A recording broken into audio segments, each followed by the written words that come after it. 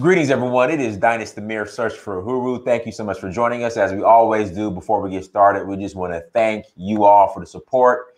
It really means a lot. Again, thank you all for supporting Search for Uhuru. Make sure you guys go to dynastymir.com. Again, make sure you go to dynastymir.com. While you're there, buy the critically acclaimed Kinky Hair is Queenly Hair, you guys. Kinky Hair is Queenly Hair for our daughters, our nieces, mothers as well. Y'all need to read this book too. Make sure you cop the book, everyone. Again, make sure you cop the book. Again, go to Dynasty Mir and buy a copy. And also, while you're there, buy some Nelia. Africa is my therapy shirt. You need to buy one. Again, there's 82,000 of you. Again, 82,000 of you all. So each one of you should have a book. So again, go to dynastymir.com and support. Also, like, share, and subscribe to the content. Again, like, share, and subscribe to the content. And then become a monthly Patreon, you guys. Become a monthly Patreon. Patreon.com, search for Uhuru.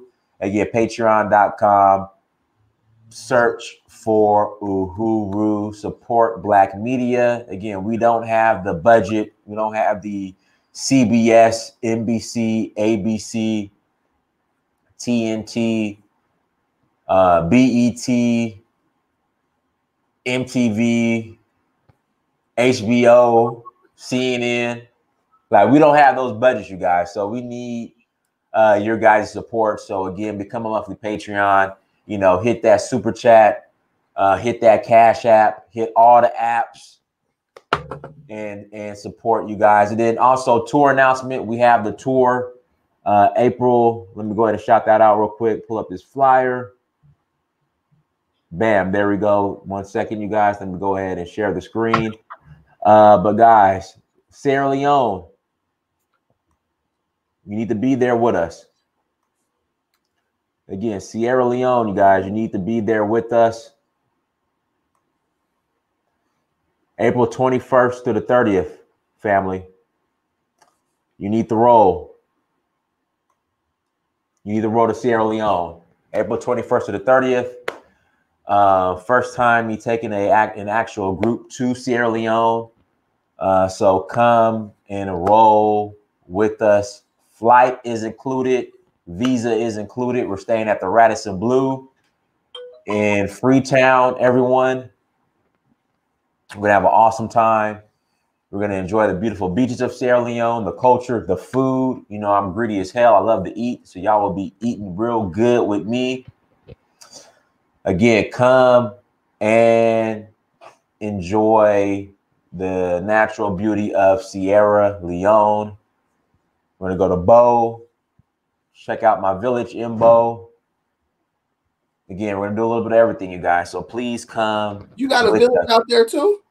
Say that again? You got a village out there too? Well, I have a chieftaincy title. I'm a chief in Bo, Sierra Leone as well. That's awesome. I wish I could be a chief, man. So everyone, April 2021, we're going to get back on the road, man, back on these planes and back into the continent, back onto the continent. I know some people that they're back in Ghana right now as we speak. The minute they open up the borders, they're like, we out. So we're going to put this COVID thing behind us and we're going to get back to traveling. So everyone, come and join us in Sierra Leone. Join me in Sierra Leone, you guys. We are leaving out of Atlanta and we're headed to Freetown, everybody. Celebrating Sierra Leone Independence Day, Independence Week. Let's have some fun, everybody. Shout out to my sister Fafa Malal. Ebomi, Baoni. So everyone, thank you so much. Thank you so much. Without further ado, we have my brother Pan-Africanism Strikes Back. And today's topic is, you know, so Brandon, there's this, you know, and I want to really break it down. There's this, you always hear this, this misconception, Africans versus African Americans. And it's not African versus African Americans, if anything. And again, guys, I'm not trying to cause divisiveness or division. But if anything, the misunderstanding is between African Americans and African immigrants. Because when I get to the continent, it's all good. It's all good when I get to the continent, no problem. So I think the misunderstanding is between African immigrants and African Americans. And again, guys, this doesn't go for everyone. You know, I know this is grossly and wrongfully propagated and exaggerated. This whole so-called beef is really not an issue. But when it is an issue, which is rarely, is the African immigrants versus the African Americans. But again, like I said, when I go to Africa, it's no problem. No problems at all. So why do some Africans who leave Africa have a problem or have all these disclaimers or want structure for the African Americans who are planning on returning to Africa? Why is that? Brandon, go ahead and introduce yourself for those who don't know who you are. Hold on a second. Mansa. You're shaking this table, son. Daddy mode. There you go. All right, go ahead, Brandon. Hi, my name is Brandon. I have a channel, Pan-Africanism Strikes Back. Sure many of you have heard of it. Feel free to go over there and like and subscribe. And I'm just a regular guy who goes to Africa from time to time, and I plan on moving there permanently soon. Just like you. Hey, Brandon, how's your wife feel about you guys moving, relocating to Africa, your wife and your daughter? I don't know how they feel, because whatever I say we're going to do, that's just what we do. Okay, all right, never mind. Now, my wife is just whatever. My wife, she's very supportive. She doesn't care. She say, you ain't led me wrong thus far, so I'm down for the cause. My daughter, she's just like, do I have to clean my room? I'm like, maybe we'll hire somebody to do it for you. She's like, okay. Right, because over there, you could get a house help to clean. Yeah, my daughter is real easy. You know, she's cool. But, you know, that's because she's raised right. You know what I'm saying? So she like, we're going to actually, my wife has been to Africa before, but my daughter's never been. So in January, we're going to do like a family trip and head over there, just so my daughter could get a feel for what it's like. And so I'm going to go in October, and then we're going to go back in January, but we're going to go to South Africa in January. Hey, Rob Green, thank you for, shout out to Rob Green. Thank you for the super chat, brother. Rob Green, what I need you to do is take a picture with the book. Again, Rob, take a picture with the book and email it to me at ahuru@searchforahuru.com. The email is in the chat room, ahuru@searchforahuru.com. All right, go ahead, Brandon. Yeah, so, yeah, but pretty much very supportive, you know what I'm saying? Understands, you know, the situation that we're dealing with over here in the States. And just, you know, just keeps it real. My wife keeps it real on every level. Okay. So as far as the disclaimers that many African, not in fact, I don't want to say many, some. Okay, again, some. Again, we don't want to exaggerate this so-called misunderstanding because it's really not as big as some people like to paint it or try to propagate or say that it is. It's really not that serious of an issue. Some like to exaggerate and say it's a serious issue, but it's really not. It's really not an issue at all. But for the small few who have an issue or a problem or worried or want structure in place for African Americans who plan on returning to Africa, why is that, Brandon? I mean, first I would say it is an issue, Dinus. And it really is a big issue because I feel like the anti-return, like the I don't know what word we'll describe it, but this feeling that African immigrants have when it comes to, this negative like approach towards African diasporans going back to Africa, you know, it takes a toll. And I believe that it's one of the biggest deterrence of African diasporans returning back to Africa. Like, besides the white man, besides money and all this stuff, it really keeps people from wanting to go back. And so we already have forces at work, powers at work, who are working to keep African diasporans from going to Africa, right? we have people working to do that. So it actually perpetuates that same sentiment or mindset.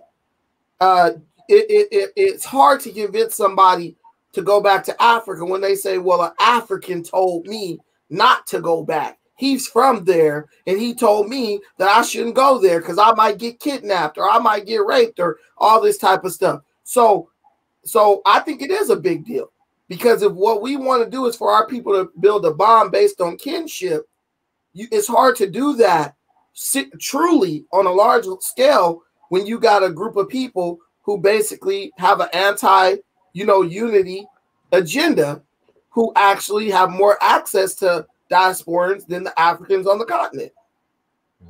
Now, someone in the chat room said, and I completely disagree with this, they're afraid of African Americans bringing that hood stuff or hood culture to Africa. My response is African Americans won't be the problem. It's going to be the Africans who left and decide to come back who are going to be the issue. What are your thoughts on that, Brandon? Well, Africans on the continent are afraid of us bringing hood stuff, right? Because that's what they're told we're all about. Let's be realistic. We do not teach the world about who we are. Other races teach the world about who African Americans are, right? So they have them thinking we're all boys in the hood, gangbanger, New Jack City, drug dealers, walking around crippin' in blood and all that stuff. That's what they think about us. So that's part of it, right? But I have yet to see a person on the continent of Africa walk up to me and ask me, am I a Crip or a Blood, or ask me about any of that stuff. So really, and then the Africans who are, in the diaspora, the ones who are immigrants from Africa, those people just use that stuff as like a fear tactic, like fear mongering. Oh, they got this, they got that. But the reality is, I believe that they don't want us to go back because they want to continue to be able to exploit the African people back home in one way or another, right? Like if this guy sends money back home, like he's running stuff back home because he sends money back home. So as the Africans on the continent become more economically empowered, I believe that they fear that there will be like the breakdown of these monopolies that they have in their own little communities where they basically get to run stuff because they're the one who's feeding everybody. And I know like Nigerian doctors and lawyers who have whole villages, you know what I'm saying? They feeding 20 families, they building churches and all types of stuff in their village. That guy doesn't want me to come through, start a business and employ and build a factory and employ half the village. Now those people don't necessarily have to be dependent on him. So now he can't have as much control as maybe he once had, And I really think that that's where the fear is rooted. It's like this ability to control. And that's the same reason the white man fears Black or African Americans leaving America. Everything is about controlling Black folks, whether it's someone else controlling us or us controlling each other. It's all rooted in control. Guys, make sure you hit that like button. We have almost 300 people watching. Please hit that like button again. Look, somebody said, let me tell you, see, and this is the type of stuff right here. You see this comment by True Value 77? No, what'd he say? He says, that's not it, Brandon. It's the fear of the white man's mentality, American to be specific. Now, let me tell you why that's ignorant, right? How can you say it's the fear of the white man's mentality when Africans are in Africa who will give their left foot to be able to come to America, go to a white university, marry a white woman, and totally adopt the white man's mentality? There are Africans in Africa who have the white man's mentality. So how can you claim that you fear something that you work your whole life to go try to gain, right? I go to Africa, there's people, I want to work hard so I can go to school in Europe. I want to work hard so I can go to school in America. Africans don't fear the white man's mentality. That is just a cop-out. That is a cop-out. The people you elect to be the presidents of your countries have a white man's mentality. So what the hell are you talking about? You fear the white man's mentality. Uhuru Kenyatta in Kenya has way more in common with a white person than he has with me or you or the people who he rules over. Name any African president, and they got more in common with a white man than they do with anybody they rule over. These people have whole estates in Europe. They go to Europe for medical treatment, went to Europe for schooling, went to the United States to go to school. You know, most of you guys presidents went to school in the United States. So who really has the white man's mentality? Brad, the pictures of white Jesus all over the place. Bro, I went to church. For one, y'all, it's Africans who are Catholics, okay? That's not a big thing in America with black people. There's not a lot of black Catholics in America. You love white Jesus, but talking about you fear the white man's mentality and true values. You have to understand that that is called a cop-out. That's called hypocrisy. When you claim to be scared of something, but on the other side, you totally trying to embrace it. It doesn't work. You're not afraid of the white man's mentality. You're afraid that we will come in between you and whatever butter biscuits you think that the white man got designated for you. If they come over here, they might take away the little bit of stuff that the white man gave us. Like, this is the reality. They don't, it's like, Dynas, I compare it to like this. You know how like somebody, you have a girl in school. You don't want to date her. You don't want her, but you don't want to see nobody else with her. You know what I'm saying? Somebody else with her, you get mad, but you don't want to be with her. That's how African immigrants are.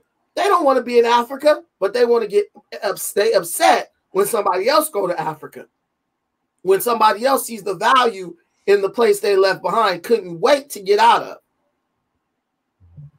Somebody said Christianity is just a way of life. Wow. and look, and that's exactly the reason why you need African diasporans to come back to Africa. Christianity is a way of life. So if it's a way of life, that means it is your life. Like, yo, we just worship Jesus every day. Pray to this dude every day. Come on, bro. And I believe we represent the evolution of the consciousness, Dynas. We're getting to the point where we're starting to reject the European thinking and mindset. And I really think that that's what a lot of people fear, because they don't know what lies on the other side of that. People are like, well, if they don't believe in Jesus, what do they believe in? You know, Dynas, you wear the Ifa voodoo, you know, shirt. You know, like I know, if you wear that in Africa, you're going to get more people. There's places you could go in Africa. If you wear that shirt, they'll kill you. You know that. That's spiritism. That's witchcraft. You'll get more pushback for wearing that shirt in Africa than you will in America or any other place where there's African people in the globe. But they talking about they fear the white, that they fear us bringing over the white mindset. That doesn't even make sense. That doesn't even make sense. There's people in Africa who made a Chinese person chief. Only thing I'll make a Chinese person chief of is manicuring these damn toes, dog. He can rule over these cuticles, dog. That's about it. Y'all didn't put this dude up on y'all shoulders, cheering him and everything else. And I'm telling you, all he's qualified to do is fry up the chow mein. But y'all don't understand that. And that's why it's needed for us to come, because we need to teach you guys how to interact with these other races. Because you guys, it evolves too quickly into a worship type relationship. It can't be just a partnership or a friendship. It's more like, yo, these people came over, and it's like when the Africans a long time ago, you remember Shaka Zulu, when the dude took the shoe polish and put it in Shaka hair and covered up his grays, and Shaka Zulu thought he had got younger. He thought he was giving him magic, right? Mm-hmm. That's kind of how Africans look at when they look at other races, like Chinese and stuff. It doesn't remain just a relationship that is, you know, between colleagues. You know, it turns into a worship type relationship, and that's what we need to be over there to stop. We need to stop this thing where our people are going to go from worshiping the white man to worshiping the Chinese man. And some people say facts, then some people say you're talking BS. But look at the guy, the engineer. Well, who made up the term engineer? A white man did. Your whole identity is wrapped up in a title that a white man bestowed upon you. And you're going to tell me I'm talking BS? How many lawyers and doctors and engineers are in Africa walking around with no money in their pockets? I employ a dude who's an engineer. He has a degree in engineering. but he works for me. His whole life was spent to go reach that level, but it didn't pay him. It didn't pay off because the white man can give you you guys honor white given titles more than you honor self-reliability and sustainability and accountability. Not all Africans, but the ones who fear us going back. That's those people. They don't want nobody to go do what they wouldn't do where they came from, because then it shows that they really didn't want nothing more than to leave. And if you don't believe me, we could talk to the 3 Kenyan engineers that live here. Well, they live in Vegas now, who I send their family money in Kenya because they refuse to. So tell me that it's all about us bringing the white mindset. We got more of an African mindset than a lot of us than Africans do, because being Africa ain't just a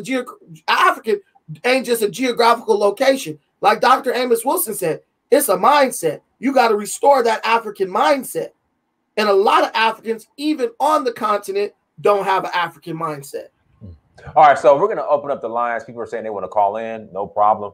Send me an email. Again, here are the instructions. Dynast, they can't be going on forever. We gotta get a timer or something. Okay, I got it. I'll definitely do a better job moderating. So guys, send me an email. Email me. Email is in the chat room. uhuru@searchforuhuru.com. uhuru@searchforuhuru.com. Send me an email and I will send you the link. And guys, make sure you hit that like button. Again, make sure you hit that like button. Okay, we have almost 400 people watching. We need you to hit that like button, everybody. And then if you want to call in, send me an email, uhuru@searchforuhuru.com. I will send you the link and you could come on and challenge Brandon. All right. I need to. It's on that food. Hey, Dinah, somebody asked me, do I have the African mindset? I think I do. I mean, Dinah, it's me and you talk offline. Do you think that I'm a person who says one thing when the camera's on and then lives a different way? No, that's not me. I definitely believe your public persona is your private persona. That is my persona. I don't change for nobody. And I believe in the Black family. I believe in having African babies. I believe in African people loving each other and having children together. I believe that building Africa is the primary goal, right? It's not all this, I'm going to go to Germany first, marry a white woman, and then come back and build my village up. I don't believe in that, and I've even told people that here, and it's cost me some friends, but I don't care. I'm B1. I'm as B1 as it gets. I support people who got something to support. How many African engineers, doctors, lawyers on here ain't even bought Dinah's book, ain't even purchased a t-shirt, won't sign up to Patreon, even though you come every day to drink from the well because you recognize that the brother is real and authentic, but your Eurocentric programming won't allow you to support this dude monetarily. But it's like this one dude. Why are you speaking the white man's? Man, my Swahili is not good enough to articulate all these thoughts, right? But you will see me in the comments and even on my channel talking Swahili to people who are speaking Swahili to me in the comments. I don't know if you've noticed that, Dinah. You'll see me type stuff in Swahili to Atticus, Daniel. If you speak to me in Swahili, I'll speak back. I'm not that good to be initiating conversations, but maybe I'm speaking a white man's language because you guys don't make a good enough effort to teach us African languages. If I want to learn an African language in Los Angeles, California, Dinah, if I want to take Swahili lessons, I can't go learn that from a Kenyan, even though there's millions of them. Well, you know what? Hold on. Actually, let me correct you. I was taking Swahili for a brief amount of time, maybe a month or two. There's the Beverly Hills Language Institute. That's what I'm saying. I was going to say that. The Beverly Hills Language Institute, but that's in Beverly Hills, one, and maybe there's a Kenyan person teach you Swahili, but with all the Kenyans between here and Beverly Hills, that's an hour drive from Long Beach to Beverly Hills. True. You got tons of Kenyans, Tanzanians, even Congolese who speak Swahili. Why haven't they started something where they could teach their people the Swahili language? There's a lady who owns a shop in my city called Moonbee's Designs. I go to her. She does help me with certain things, but she's a busy woman. She's a lawyer, but she does help me. But I'm making an effort to do that. Now, if you guys create something, there's nothing stopping an African person from creating a language center. But this is the reality. You guys don't see the importance of that, because unless it's handed down from the white man, it doesn't have any value. You guys could build empires off of just teaching black people, African people in the diaspora, African languages. But no, you don't do that. There's African diasporans who are going into Africa who are setting up centers to teach African language. When you got a bunch of Africans who live there, who know the language, speak good English, who don't want to set it up. Dynasty, am I telling the truth or am I lying? Yeah, you're telling the truth. Okay, so don't tell me. You can't question me, because I'm putting my money where my mouth is. You put your money where the white man is. I'm married to a black woman with a black baby. You have a white, these guys can't wait to get a white wife. You want to marry Karen, bro, and have little mulatto babies running around, and then go give your family members crumbs while you paying for this big, ridiculous looking whatever she is to get her body done and to get her toes done. Like, there's no way, bro. There's no way. There's no way I see the African dude who goes to my wife's spa, who pays for his wife to get a facial and a wax and all this stuff, and he's paying like $400 or $500. But I know there's somebody back in a village in Africa where he's from who ain't even got enough food. There's no way you're going to be able to explain that to me. Guys, make sure you hit that like button. And people keep asking, Dynasty, where can I get a book at? So let me walk you guys through this, all right? All right, let me go ahead and share the screen. I'm going to walk you guys through the dynastymirror.com site. Give me one. No, for real. I'm gonna walk everybody through. This is a tutorial, you know, because I really would appreciate you guys' support. Again, if you're watching this, all right, there's, like I said, there's 82,000 of you. Again, there's 82,000 of you. So you guys should have, every one of you should have a book or have something. You know, hold on one second. Let me blow this up. So guys, this is dynastymirror.com right here, okay? So you're going to go to dynastymirror.com, right? You're going to scroll down. So this is the search for a Huru website. The Ile Mirror, that's the clothing line, okay? So that is being worked on right now. It's almost done. But in the time being, this is the Africa Personified Foundation, the nonprofit. Click on there. This is Africa Personified, which is actually, so all the prints and the photos that you guys see me taking in Africa, this site is gonna be pretty much, this site is no longer going to exist here in probably a week, and it's going to go merge into the Ile Mirror House of Amir site. Okay. So here's the shop. So right now, if you guys want to buy shirts, you click on this shop button. Okay. When you scroll down, right now, this is the temporary Ile Mirror site. And then you go on here and you can buy your shirts, everybody. Okay. So that's where you go. Everything, you know, the headquarters is Dynasty Mirror. It's like, basically, guys, Dynasty Mirror is like LVMH, right? And then under LVMH, you got Louis Vuitton, you got Moet, you got all these other brands. So Dynasty Mirror is the mothership. There we go. It's the, you know, it's the umbrella company. It's the LVMH. So everything is going to be under Dynasty Mirror. The real estate, Hollis and Mirror is coming. I mean, everything's coming. And then as far as the books, go to Notarisma.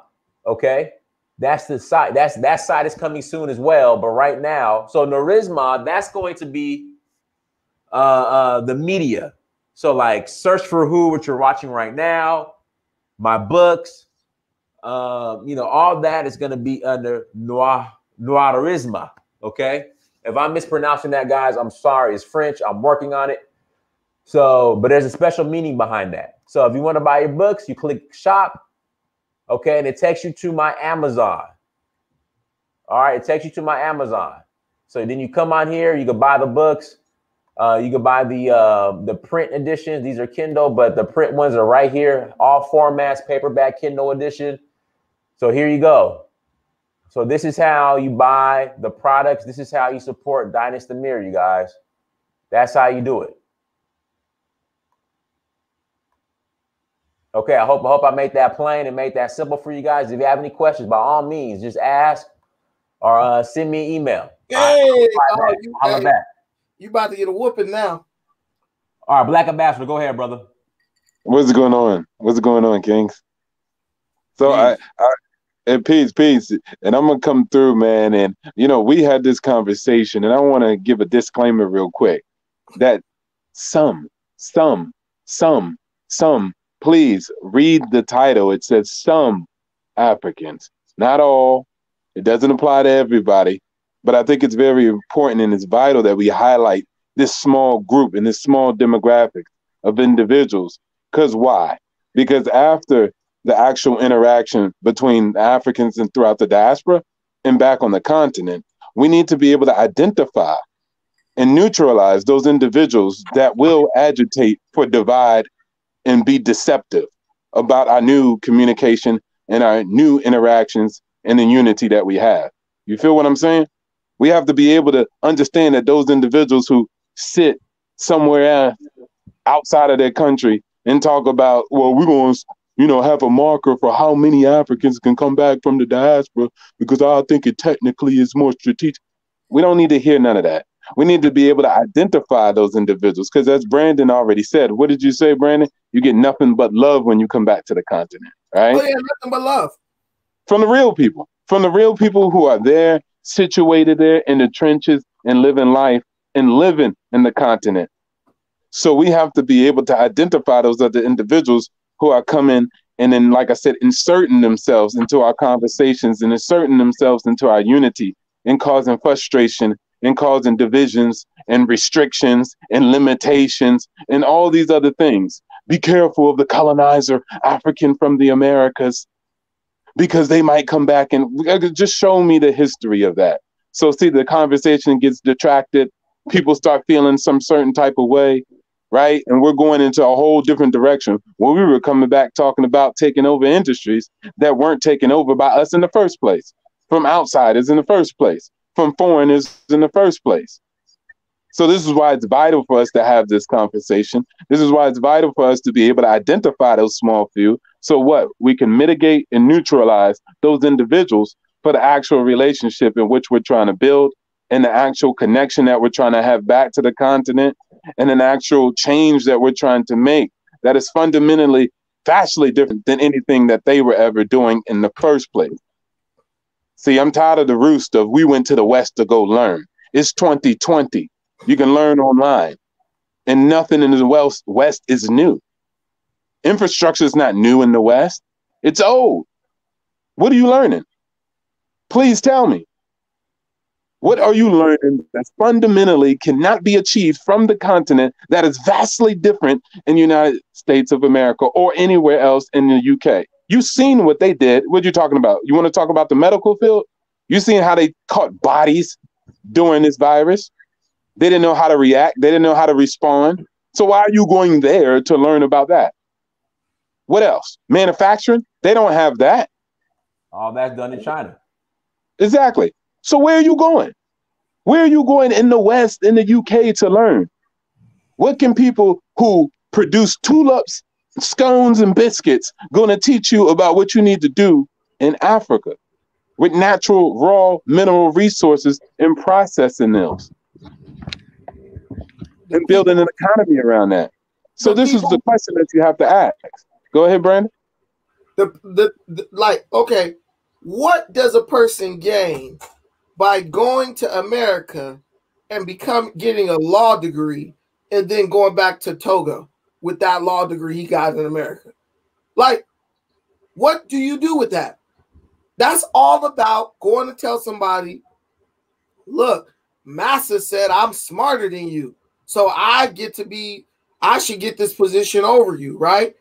We want to I forgot who said it, but it's a bunch of theoretical knowledge. It ain't good for nothing. It's not good for nation building. It's not good for community building. It's not good for nothing other than going to work for somebody else. And the place where Africa fails is there's nowhere to work.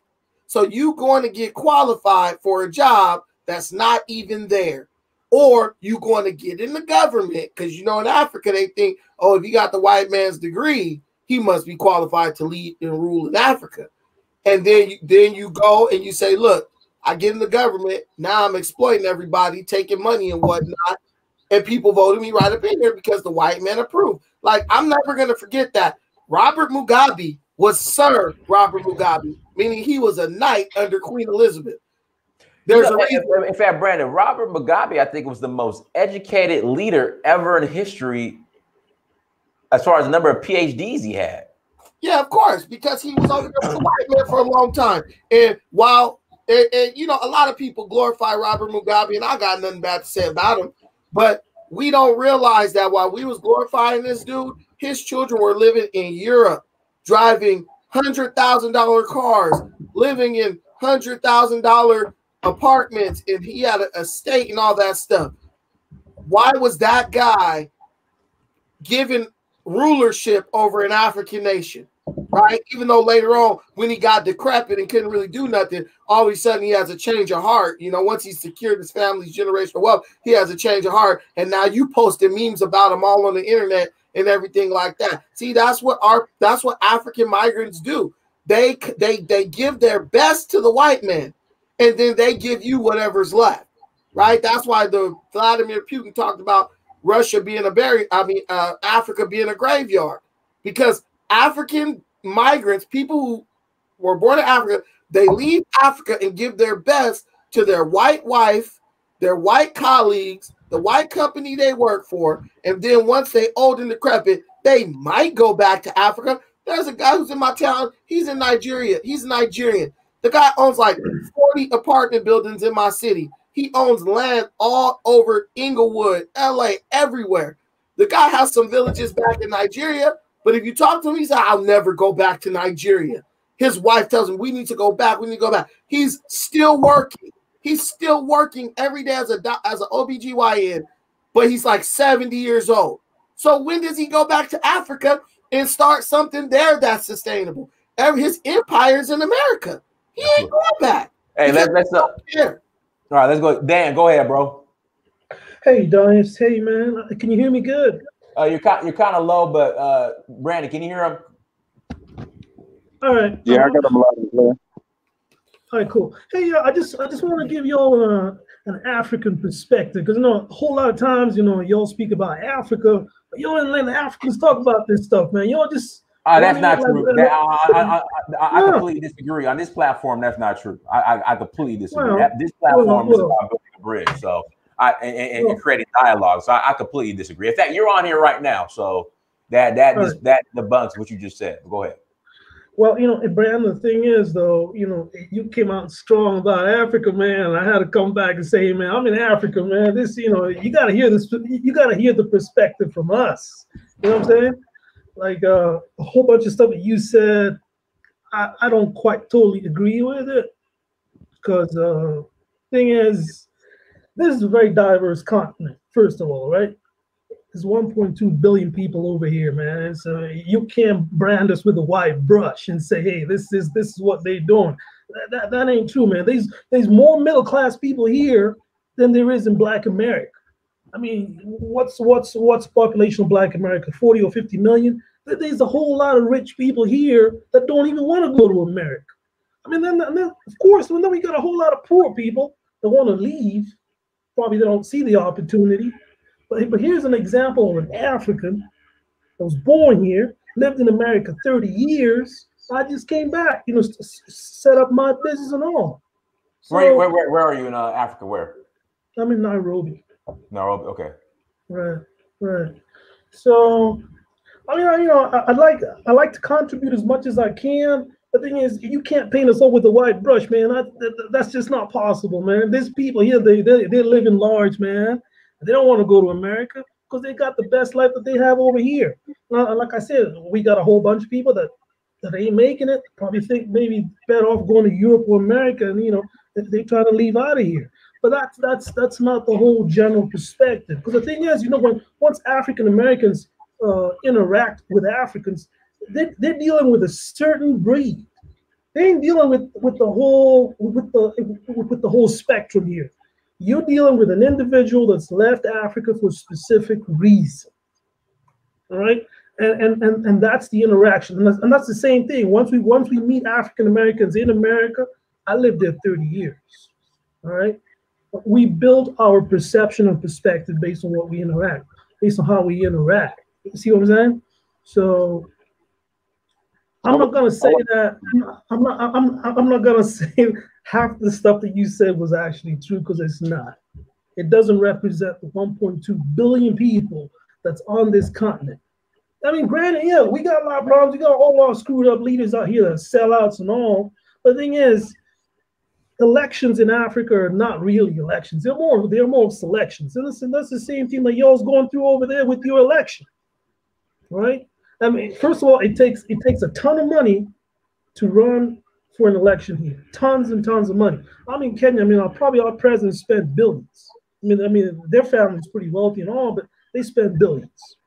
And the average guy who's trying to compete in that kind of environment, you gotta have money. All right, and that comes with its own different set of rules. All right, and influences. Because then again, you got foreign influences trying to influence these people so that they can bring their investments here, protect their interests and all. So it's not that simple. I mean, sometimes if we try and simplify this, it's not that simple at all.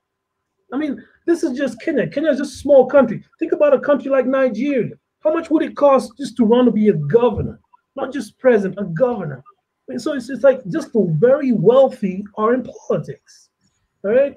And then it's not that simple.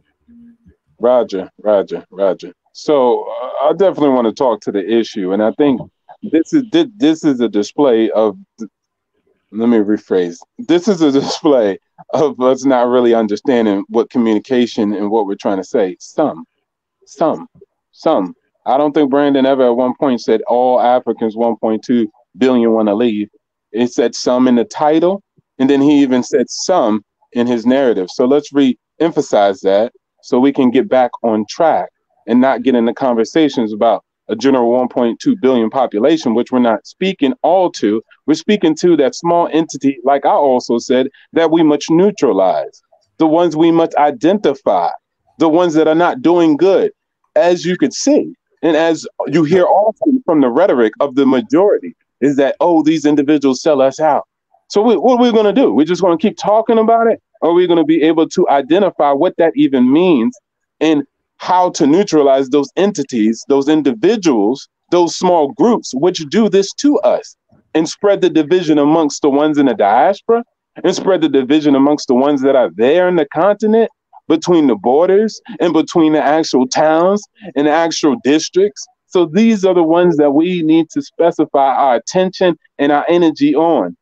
The ones that do depart from Africa and smuggle what we call billions of dollars of natural resources, get caught at the border trying to smuggle it out to Europe, or get caught trying to get back in deals done for things that are supposed to be done. See, these are the things that we need to focus our attention on. We're not talking about generalizing the whole population. Let me just say that again so people can understand. We want to focus our attention on the entities that we hear all the time that individuals say we have a problem with. And we need to focus on our mentality as a general population. There should be no way that a small few sell out 440 million. That is ridiculous. At a certain point, we have to ask ourselves the question, why can he breathe comfortably at this club popping bottles with all the girls with us when he just sold us down the road for about how many years? Damn. We have to ask ourselves that question. Damn. I had to ask myself that question. I had to stop looking at Jesse Jackson. I had to stop looking at Obama. I had to stop looking at all these individual people that were supposed to be, or what I was thinking was supposed to be some leader, some politician, some idea. And it was me. It was me. Ain't nobody giving me nothing to come to Africa. Ain't nobody giving me no program. Obama didn't give me, hey, a black ambassador, I'm about to give you $8 billion to go back to Africa, and we're about to help you out. It doesn't exist. I had to take control of my own destiny. And this is specifically what we want to focus the attention on, the people, the majority in which you were talking about, brother. And then focus the attention on those entities, those individuals, which you also talk about so much, the ones who want to run away, the ones who want to smuggle us out and smuggle our resources, our time and our energy and our future away. So let's focus our attention on that. And I think if we spoke about that, the small minority, the small group, if we neutralize them and then we turn ourselves into those people I just described, Africa is the future, rebrand ourselves, empower ourselves, speak live into existence of each other, we'll be great. Can I ask a question to you, Dan? Can I ask Dan a question? Yeah, go ahead. Okay, Dan. First, I want to ask you, what tribe are you from, Dan? Do you mind me asking you that? All right. Before I answer that, I'm just going to say one thing, right? Boy, Africans always got a disclaimer. Boy, they can't never answer a question with one word. I promise to God, y'all can't just answer the question. No, it's because it's not that simple. I mean, I understand where you go with this. Okay, you're cool. We already know. Okay, anyway. So I already know what tribe you're from. It doesn't matter. So we're gonna stop the foolishness. But this is what I'm telling you. Let me ask you a question though. So tell me this. Chinese people, say you in Africa, right? I am in Africa. I know, but Africans been leaving Africa for God knows how long. There's no opportunity. There's nothing there for us. And that's the ultimate pretty much the argument, right? Then you see Chinese people, right? Little short, slanty eye, little, wash feet and whatever. They go to Africa, the place where Africans said there's no opportunity. And all of a sudden, they're creating opportunity. All these African people throughout the globe who got all these high positions, I'm talking about they engineers, they doctors, they lawyers, they chemists, they scientists. I always say Africans don't go to school for no liberal arts degree. They go to school for that mathematics, all the high stuff, right? I commend them on that. But the Chinese guy who only makes Chinese food can go to this place in Africa and find an opportunity where the African who's a lawyer or a doctor or engineer who left, who went and married a white woman over in the UK or America, couldn't find that same opportunity where he's from, where he has a whole community supporting him, right? And then when the African goes and shows him, the Chinese man goes and shows him that there's opportunity there, does he get on the first thing spoken and get back over there so he can go compete with them in his homeland to get the contracts and all that, to build the things that he went to school to learn how to create? Why doesn't he do that, Dan? Why isn't there a mass exodus of African immigrants headed back to Africa now that the Chinese have showed them that they were wrong? There really is opportunity here. Why aren't they on their way back on the planes? Why are the Nigerians crying when Trump, bless his soul, put their butts back on the plane and send them back? Tell me why they're not doing that, Dan. Since it's all about a lot of Africans over there really don't want to come to America, and there's a bigger middle class over there than over here. Brand, look, we got a whole lot of airlines flying to the U.S. Hey, Dan, you're echoing. You're echoing. Also, and my TV's off, so listen. Go ahead. And then after the response, we're gonna get the next caller on here. But go ahead, Dan. All right, cool. Brand, we got a whole lot of airlines flying into the United States. We got Ethiopian, we got Kenyan, we got South African, and all these flights, man, they ain't coming back empty, man. They coming back full. You probably hardly get a seat on them flights. Oh, Dan, I got to interject. Dan, I got to interject with you right now. You know who's on those flights? Chinese people. White folks. White people. Yeah. White folks. Oh man, those flights, especially to East Africa. Oh my God. White folks. So many white folks. I was shocked. Like when I fly, I give you the prime example. When I fly Ethiopian Airlines, so Ethiopian Airlines, you can fly from Newark, New Jersey to Lomé, Togo, then Lomé, Togo to Addis Ababa. Like literally, when I land in Lomé, Togo, all the black folks get off the plane, all the white folks are still on. South African Airways, you can fly from DC. Hold on, let me finish that. I'm gonna give it to you. You can fly from DC to Accra, or you can go to Dakar, Senegal. Like literally, and then they go from there to Johannesburg. Literally, you get off, like all the black folks get off the plane, all the white people stay on. So it's white folks on these planes. But go ahead, Dan, go ahead. Well, the thing is, I'm not going to argue about manifest on passengers and all, but I know the few times that I've flown, there's a whole lot of people that are African flying back home to do a whole lot of different things. Some are coming here to build homes. Some are coming up here to start businesses. Right? Some come out here to see family. So the whole idea that the Africans are just going to the U.S. and they're not coming back home, it's not really true, man. There's a whole lot of investments here. I'm talking about apartment buildings, businesses, all kinds of stuff. People doing that live in the U.S. that are actually doing it, doing over here in Africa, right? And how long has this been going on? It's been going on for, I guess, the last decade or so. Oh, just for like the last 10 years? Yeah, I'd say that.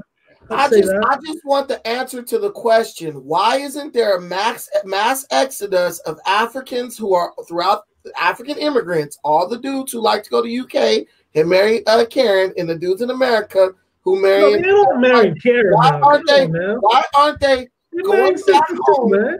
What you say? You married to a white woman too? They marrying sisters too, man. They ain't just marrying Karens.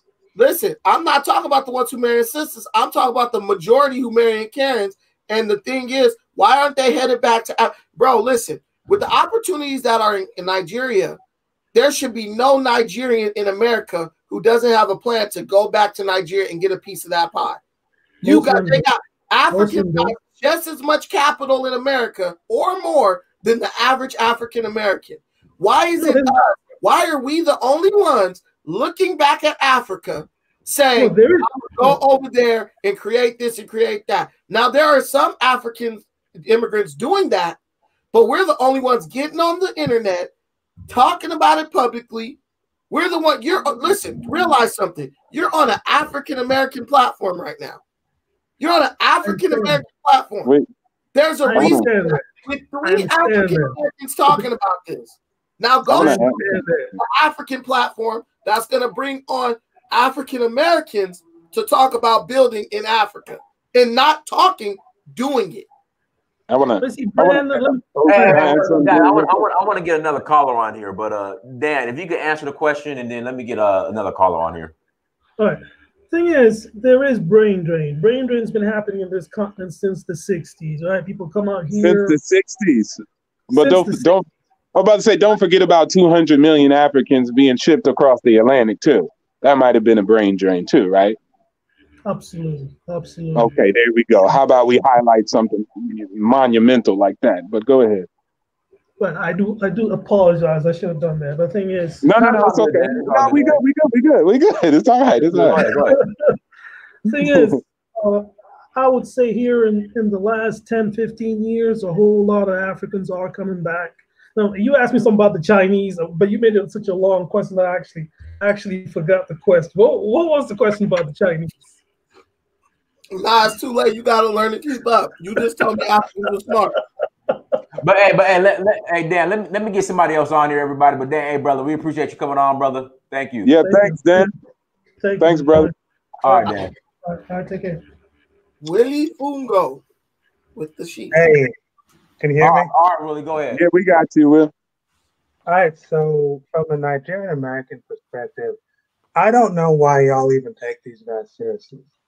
I mean, they're just, I guess they feel threatened by Black Americans, and they think you're going to, compete with them, and they're scared of competition. But I mean, that's the same thing they say about Nigerians who go to Kenya or South Africa. They think we're a threat.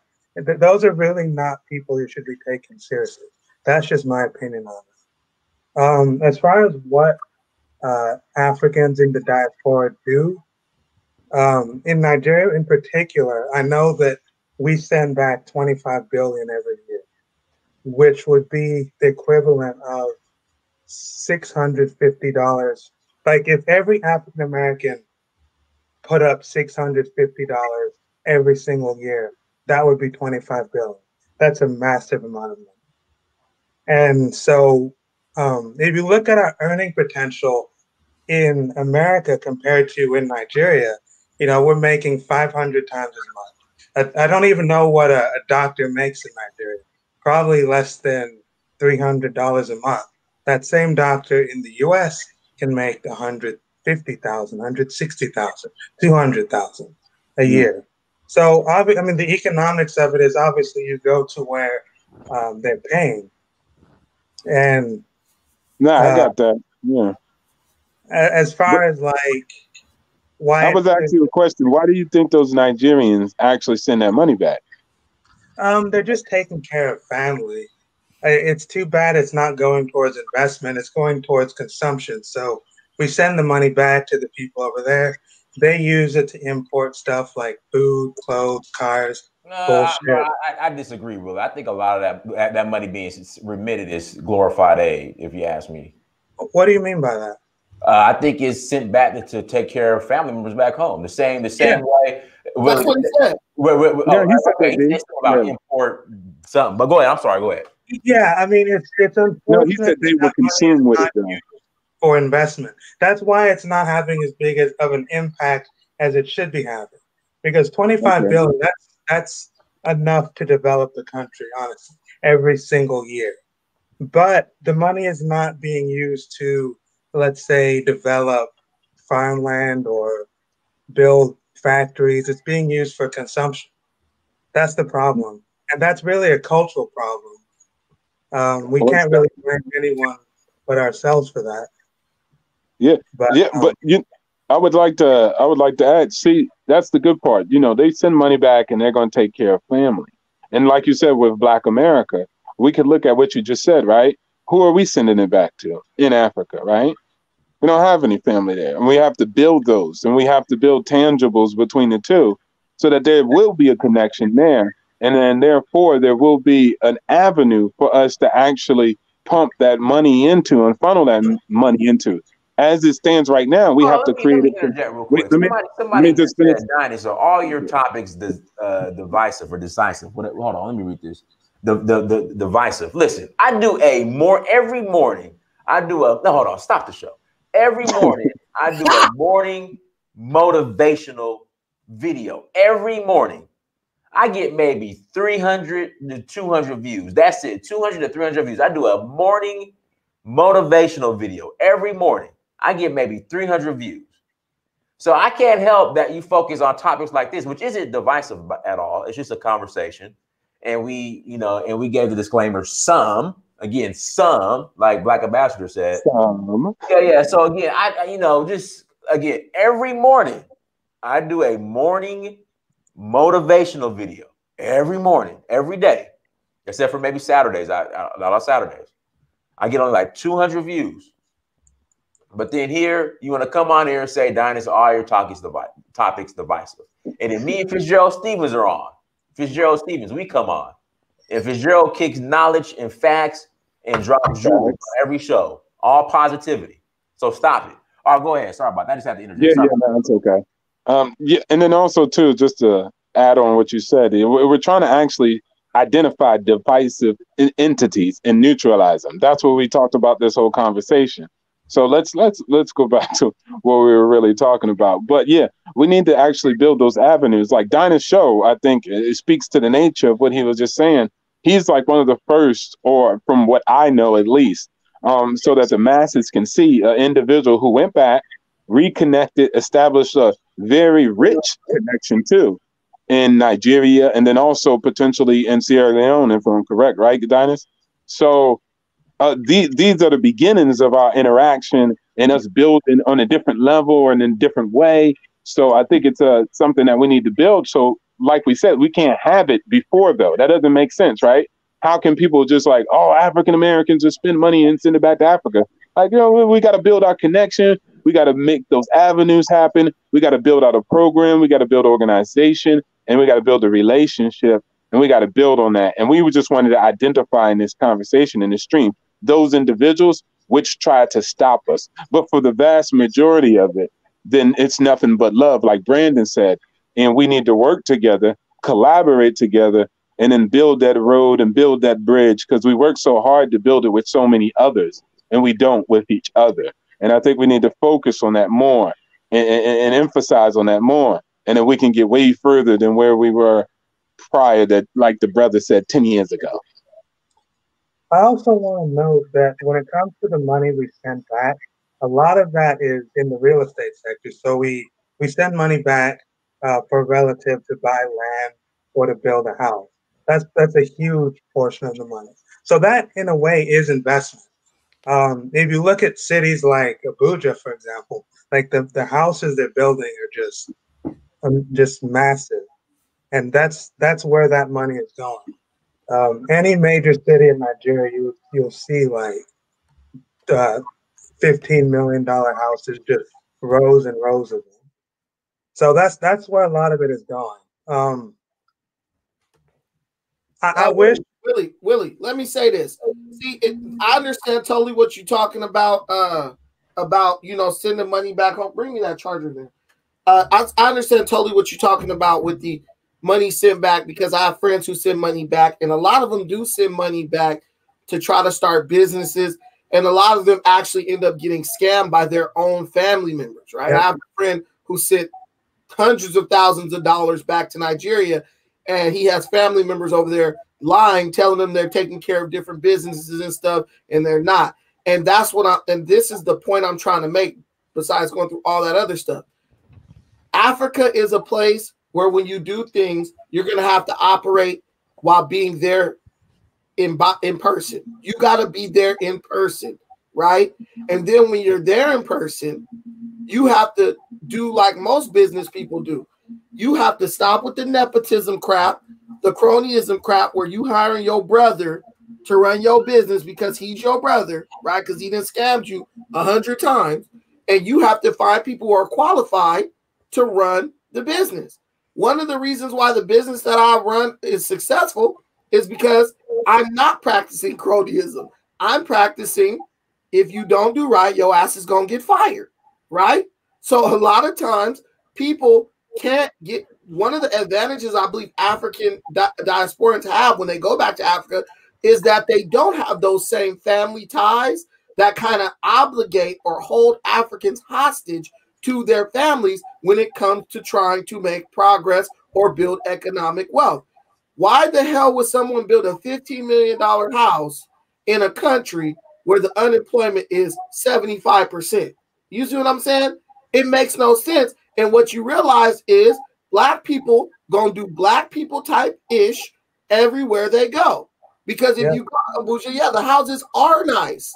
But that guy who built that house, he's taking care of his family. But he got a bunch of other people in his same tribe that he swears that he cares so much about that don't even got enough to eat. I always say this about Kenya. How is Uhuru Kenyatta a Kikuyu, and he's the president and a billionaire, but you got Kikuyu kids on the street begging me for 1 shilling when I walk through the city center? See what I'm saying? So what you realize quickly is it's all rooted in hypocrisy. Africans who are immigrants into other countries, they don't see the value in Africa. They send money back just to take care of theirs, and they don't send enough. Really, a lot of them don't send enough to actually build nothing. But when we say, you know what, we're not just going to go and send the money, because a lot of times the money is just a way of saying, okay, look, I sent you money. Now I don't have to deal with you no more. Don't complain and call me about your problems, right? They do that. They hand out money. But we're the ones who say, you know what, we're going to take it on ourselves to go there physically and do the work that those guys don't want to do. You know, a lot of them don't want to leave the white man, go get on the ground in their own country and build from the bottom up. They want to just try to get a Band-Aid on the situation by sending money. You see the Lebanese that's taking over Lagos? They're physically. Nah, they ain't taking over Lagos. Oh, that's what they say. That's what they say. That's what they say. Nah, they ain't Nah, taking I'm about to say they ain't taking over. Okay, they're not taking over Lagos, but the Lebanese who are in Lagos, they got their own little communities. They're physically there. The daddy who got the millions is physically in Lagos. He's physically in Africa. Well, this family over in this area has a patriarch who got the money, but he's in America. He's the damn near the chief, but he's in America. He has to physically transplant himself back into Africa, so he not only can give the money, but he can oversee what's being done with the money, and you can truly start to build and make progress. It's too many. I mean, are you under the impression that? One second, Willie. What we'll do? Go ahead and respond, and then I'm gonna let the next caller on here. And guys, hit that like button. We have almost 700 people watching. Guys, hit that like button again. Hit the like button. Goodness, hit the like button. And also make sure you go to dynastymir.com and grab your books and grab your gear, your Nelia. Again, we have almost 700 people watching. Please hit that like button. Willie, go ahead and respond, and I'm gonna get African Millennial on here. Go ahead. Okay, so on the first part, I agree with you. We have a very low trust society. People are scamming too much. We can't trust each other to do basic, small scale business. I agree with you on that part. But Africa's problem is more of a macro level thing. It's not individuals are opening businesses. I mean, if I talk about Nigeria, you know, we are putting our money where our mouth is. We're in South Africa, Kenya, Liberia, but African Americans seem to just be talking about it, not actually doing it. Yeah, I know that that's a general. No, I hear you on that one. Let me say this. If you guys don't like my Nigerian information, please understand that it comes from Nigerians who have migrated to America, and they've told me these things, and then I say it. So if you have an issue with what I'm saying about Nigeria, now you understand why a lot of African Americans don't want to go there, because they're getting their information from the same place I'm getting my information. So talk to your Nigerian brethren over in America and say, stop lying to those African Americans, making them think that the Lebanese is taking over. Nigerian, actually a question real quick. Hey, hold on, but let me. I want to get the next caller on. But okay. Willie, brother, go ahead and close out. Willie. Let me just say one last thing. Nigerian Cement Company has built factories in about 10 different African countries. Our Nigerian banks are in many different African countries. Nigerian banks are just about in every African country. But African Americans, I'm sorry, I'm just not seeing it. I see a lot of talk, and for some reason, some Africans are getting threatened by that. But I mean, I don't see it as a threat because I'm not seeing anything. I'm just. Well, aren't you African American? Yeah, I hear you. I'm a Nigerian American, so I was born here in the U.S. Yeah. But I hear you. I hear you. That's a valid ass point. But Willie, we appreciate you coming on, brother. Thank you, Willie. Thank you for calling in, brother. All right. Every day African Tigers got people on who in Africa doing business who are African American. So I push back against that assertion. Okay. African Millennial, go ahead. African Millennial, go ahead. Hi, sorry about that. But yeah, I agree with most of what you said, and it definitely shows how a lot of continental Africans in the comment section, I've been reading it, it's so lit, but a lot of them are really upset because there is just a lack of accountability on a lot of continental Africans. And this is speaking from one, so if you want to come for me, please come for me, no problem. When I speak about things like automatic citizenship, for example, a lot of them say, well, automatic citizenship, they don't deserve it, yada, yada, yada. And I think it comes from a fact of jealousy because let's just use an example. I don't know if everyone's Christian in here, but let's use the story of the prodigal son. What happened when the lost son came back home? The other son he gained the birthright, right? The other son that was home the whole time was jealous.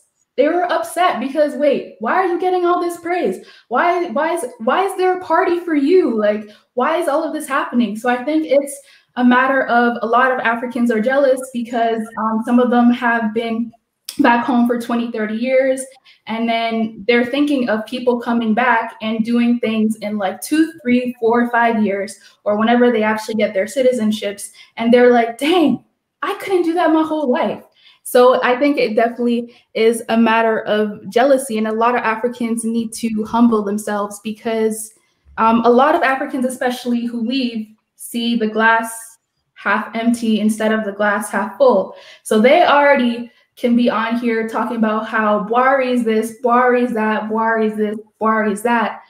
But they're thinking that coming to the West is going to change their situation. They think that all they need to do is bring money back home, build a house when they retire at the age of 60, and that's them doing something to help their society. So I definitely think it's a mindset that a lot of Africans back home just need to change. It's not even anyone else's issue. It's the problem that they have within themselves. And if they don't even believe that South Africa, Ghana, whatever can be great, then what do you expect other people who are coming back to do? Like, it's just something that a lot of them cause from themselves. But I will say this, there was a panelist who a couple of days ago, he did say that it was the diasporan's job to basically save Africa. So I'm guessing that there have been some people who've said things like that. And that's one of the reasons why, on the other hand, that there is some pushback. Because when he said that, you know, that was kind of rude, you know? Yeah, I hear you. Yeah, well, let me at least defend the prodigal son story for a second. In the prodigal son, the sons who were jealous, right? At least they stayed on the father's land and did the work, right? They stayed at the farm when the one left. We getting hated on by people who also left the damn farm, trying to hate on us going back. Right. Like I said, that's the real crazy part. Like, they left too. They're like prodigal sons too. They took off, but now we like, yo, we gonna go back, right? And of course, we got taken away. We didn't leave, but we going back. It's like they don't want to go into Africa, but they want to stand in the damn doorway and make sure the people who want to go in don't get to go in, right? So that shows you that there's a level of hypocrisy, and I really believe that beyond jealousy, it's a level of self-hate that's involved, to where they don't mind the Chinese or whatever going in doing it, but they just don't want you to do it, right? And that speaks to this self-hate that I think permeates in a lot of African people who leave the continent. Like, self-hate was their driving force to get off the continent, and then once they got where they wanted to be, they were like, not only do I not want to go back, these African Americans are crazy as hell to try to go back and do something with that place. I've already deemed that place unsuitable to do anything, and if they try to go back, it's like they take offense to that, right? So it's a lot of jealousy, but it's also a lot of self-hate, and it's a lot of self-doubt. It's a lot of self-doubt. So really, we just gonna have to take a mindset of, look, either you go with us or you not, and if you standing in between us and what we want, we gonna just go through you and do what we got to do regardless. And I want to add, the reason I wanted us to have the conversation again is to highlight that small minimum group, because we want to neutralize and mitigate the threat that they oppose, which is publishing, distributing a negative relationship with us. We are trying to focus on the positive. We're trying to build and empower each other. I don't know what the actual reason is they are like X, Y, and Z, but I do know the end result: ineffective African relationship. And this is what we're trying to neutralize, whether it be an African in black skin, or whether it be an individual from a different nation in a different country from a different continent. We need to be able to identify someone who's amongst our ranks, bringing up points that are not valid historically, that are not valid presently. And all it seeks to do is divide and conquer. So we have to be able to identify it. And this is why we're having a conversation, and it's vital for us to have this conversation so that we can ensure this doesn't happen again. We don't need this. We don't need that at all. We don't need that energy.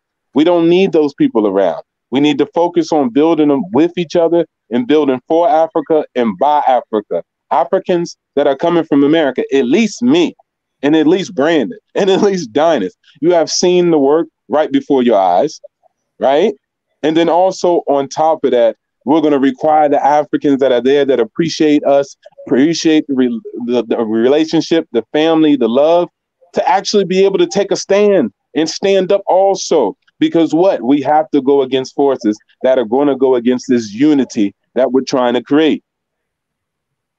Somebody in the comments said Africans don't leave the continent because of self-hate. They leave because there's no opportunities. Didn't we just say how the heck?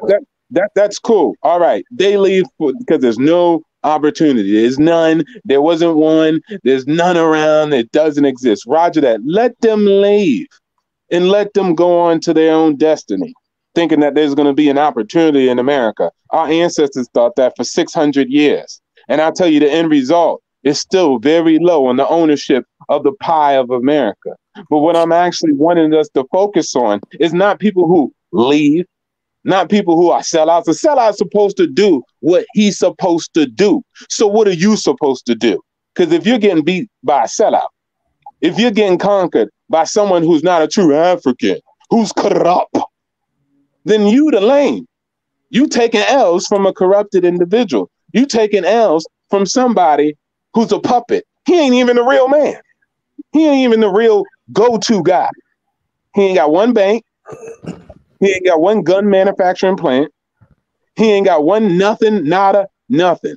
He's a puppet. He's weak. So what? We're supposed to focus on us, the ones that say, I'm going to go back to Africa in Nigeria and create this type of connection that's rich, that a village actually sees him as their own. And another individual like Brandon, who says, I'm going to take my energy and go to Kenya. He's a master. Well, I'm going to say that. He's a big brother of Kenya. With his brothers and sisters, he's doing great work there. And they love him there and they respect him there. This is what we need to focus on, not the entities that the sum that causes division. I just want to make sure that we know those some are just haters. They playing their role. We're going to play ours. Guys, hit that like button. We got 718 people watching. Please hit that like button. If you have not hit the like button, you're trifling. Hit that like button, okay? Black Opal, go ahead. Black Opal. Black Opal. Yes, sorry, I'm on. Well, don't come for me, y'all, but I've found that a lot of West Africans, not I'm coming for you. Don't come for me, but not all. But I feel like more West Africans tend to like come here. Like, for example, I've personally never seen any East African or any Kenyan who was rich in Kenya come to America to live. I've just never seen that. Most of us who come here are like the poor ones who were poor in Kenya and came here for opportunity and then we're sending money back. My family in Kenya, who's living well in Kenya, would never want to come live here. They'll come to visit, but they'll even tell you, why would I come there? Like, I'm set in Kenya. Rich Kenyans go to the UK. But let me finish, please. I've met a lot of West Africans who were rich in West Africa, who even owned businesses, who left all that to come here, and they come and they're like working. Now, that's not always true, but they come here sometimes working menial jobs, or some of them still come here and still get to that high stance in life. But I've met a lot who don't want to go back. Now, for me, with Kenyans, I haven't seen a lot of Kenyans who want to stay here. Most of the Kenyans I know come here, do their thing, and retire, and they're begging to leave. But I do see that a lot in West Africans. We're not about to say no East Coast, West Coast, African. Please, can I finish? You're doing something where you're comparing. Let her finish, Brandon. Let her finish. Okay, Let her finish. Nothing you're saying is based in fact. For us who are immigrants, we do have kind of like, it's different for us because we have family back. Most people who are immigrating, they have responsibilities back. So it's hard to juggle both, and you try to send money back because it's hard to, okay, you're working here, saving money, sending it back, and then going back to Kenya to build or whatever. So we do send money, which usually doesn't work out. So and you did mention that too, Brenda, which at least you understood that aspect. But I do feel like Black people, we tend to have this kind of thing where we're more comfortable with other races succeeding over us. But when you see another Black person be more successful than you feel weird. It's like, why does that Black person, you know, it's weird. Because I see that even in the workplace where, like, if a non-Black person achieves over another Black person, they feel like, okay, that makes sense. But if it's another fellow Black person achieving over them, it's like they feel threatened. And you see that even within the continent when you see other African groups migrate to other African countries. For example, Nigerians in Kenya. I've heard from family members and other people, even if you watch Woden Maya's channel, where you'll see, like, they're not, if you're traveling with an African passport, you get worse treatment than if you're traveling with an American passport, even if you're a Black person. So, for example, Dinus with his American passport could kind of probably travel a little bit better than if he had like a Nigerian passport or whatever, because there is that threat. And I even asked my brother, I was like, what's y'all problem with like the Nigerians? And he was like, oh, well, they're coming here to take jobs. I'm like, how can they take a job? Hold on, Black Oak. They're doing something you're not doing. You know, Nigeria is like Nigerians like some of the biggest employers now in Kenya. Because you know, I think UBA's now in Nigeria. I think there was like a huge one of the Nigerian banks. Another Nigerian bank just acquired a huge, I think it's what bank is it? One of the FNB or one of the banks just acquired one of the Kenya's largest banks. That's what, to them, even creating a business, to them, that's you taking away the opportunity. And I'm telling him, I'm like, you should be happy. First of all, I'm like, well, everybody else coming in there and creating jobs and treating y'all like shit. I'm like, I'd rather my Nigerian brother come in there, open a business and hire us than me work for a damn Indian. But to them, even you creating opportunity for them because you're a Black person and they're not doing it, they feel threatened. And I always tell them, I'm like, what are immigrants coming in there doing that you can't do? Don't be mad at the immigrant who's coming there to see the benefits you have or to see the opportunity. Don't be mad at him. Be mad at yourself that you couldn't do it. But it's that jealousy. So, and it's kind of the same jealousy here where some Black Americans, when they see Black immigrants achieve, I have a friend who told me verbatim, she's African American, she's like my best friend. And she was like, oh, why? She said, all these Haitians be coming here and getting schooling for free. And she was just like down talking when she knows I'm African. But to her, she perceives when Haitians or Africans come here and they become doctors and etc., they were sponsored by the U.S. or they were given it. Like, that's how she looks at it instead of they just went to school. There's a lot of Black Americans who are here being doctors. Do you blame them on getting certain special treatment? No, but we Black people have a kind of behavior with that. I don't know why. It's like, it's easier for us to see other groups go above us and beyond us, but when we see our own people advance, we feel like, it's kind of like you feel like, oh, why couldn't I do that? So then instead of bettering yourself, you blame it on the other person because you feel like they must be having some kind of handout, or they must have some alternate plan, or they must be bringing some white man mentality or whatever. It's just excuses. Because what is Brandon going to do in Kenya that a Kenyan can't do on the floor? They have no excuse, you know? But they're going to go ahead and be like, oh, Brandon this, Brandon. And that's just really the mentality. I see that in the workplace. I used to work in group homes with a lot of Africans and Kenyans particularly. And they, like, as soon as they hear you're going to school, they treat you like shit. And it's like, what am I going to school in America? Anyone could go to school. But because they feel like you're advancing and they look at themselves like, oh, well, I'm not doing that, they treat you a certain kind of way because they're jealous. But if a white person came up in there and was like, oh, they going to college, they wouldn't treat them like that because I guess in their mind, they're like, oh, well, they're white, so it makes sense that they're surpassing me. I think that's the issue, if that makes sense. Okay. We hear you. All right, Brandon, you can talk now. Hey, look, I am coming to take their damn jobs and their opportunities. I ain't gonna make no bones about it. But I don't think you would phrase it like that. I don't think you're taking jobs, but you're creating those. No, and you know, the reality is that's like you said, people, they don't want people that look like them to come do it. They want someone who look Chinese or whatever to come do it because I think they really feel like at the end of the day, once I think Africans have this mindset, like once the Chinese build all this stuff, we just gonna be able to kick them out. I really believe that a lot of Africans have that mindset. Once they build everything, they think they're gonna pull an ultimate scam. And I really believe that when it all goes down and said and done, it ain't gonna end up like that. But that's what I feel a lot of African countries are like when they take money from the Chinese and stuff. I think they just feel like, well, we'll be able to just renege on this stuff, and what are they gonna do? You know, one second. Roko, yeah. Hi, can you guys hear me? Yeah, we hear you. Go ahead. All right.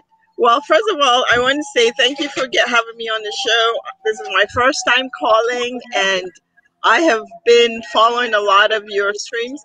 I wanted to address something about why Africans some Africans do, in fact, fear African Americans. I wanted to address that. A lot of the callers have kind of talked on different things, but I think this is a significant enough topic that really needs to be addressed. One, I am an older African woman. I have been in the U.S. and I've moved back to Ghana. I'm both Ghanaian and Togolese because both my parents, one comes from Ghana and one comes from Togo. And so real quick, I was in Togo. When I was in Togo a couple of years ago, like I saw you on some videos. It was interesting because my Togolese friend was like, look, like literally one day, white man came through with some chalk or some paint and walked through someone's backyard and then told that person, okay, you're now Togolese, and on this other line. That is really, really true. That is very true. In Ghana and Togo, literally you have a border crossing people's homesteads. You have a brother on one side and a sister on the other side. So that in itself personally gives you a perspective on how totally useless the African borders are when you can have families literally living across and one claiming to be one nationality on the other. So you were right. But back to the topic, the thing is this. A lot of African countries, and I want you guys to hear this because a lot of the times people do talk out of context of a lot of the things that are happening. I have heard Brandon say a lot of things that to me are totally a projection of himself on an African personality. African countries, just like every country in the world, have a mandate to respond to the needs of the people. I'm not going to go into a talk about how our leaders are corrupt and all that. That's besides the point. The point is this, that the leadership has a mandate to respond to the people and what they desire.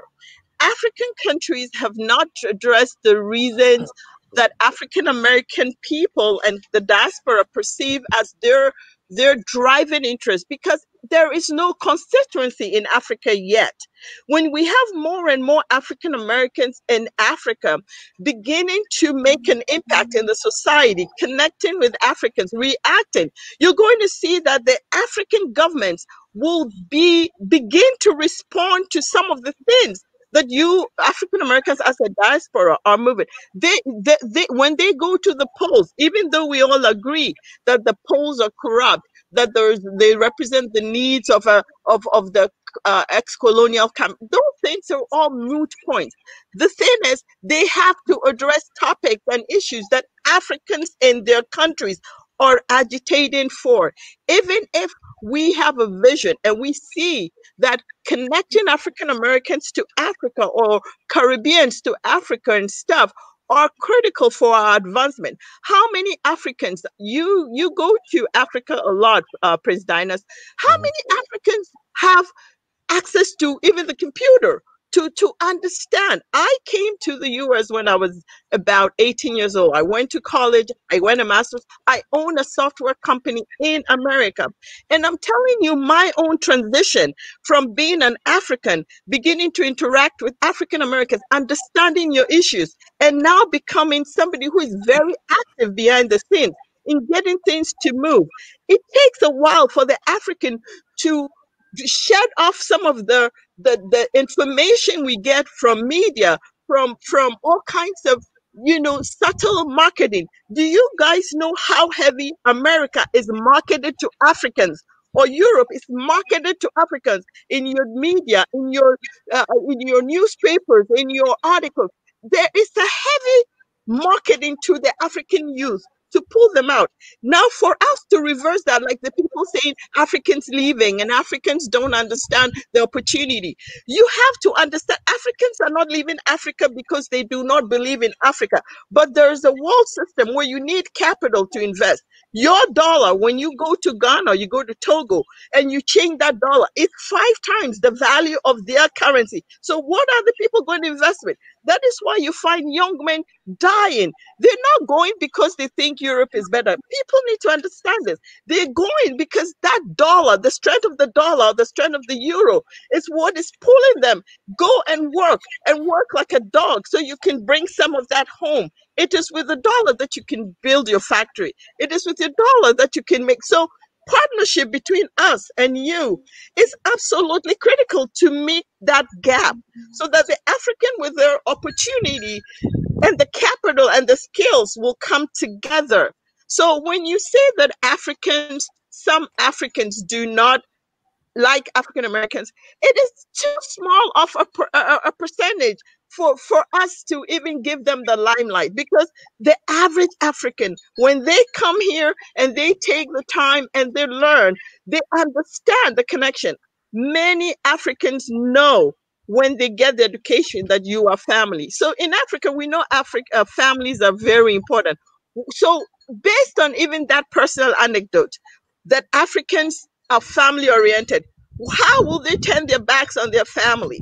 That is kind of, for me, who thinks on a very high level, that tells you that there is a gap. There's a communication breakdown, and we need to work on that. Brandon, I see your hands coming up. Give me a minute, because when you start talking, you don't stop.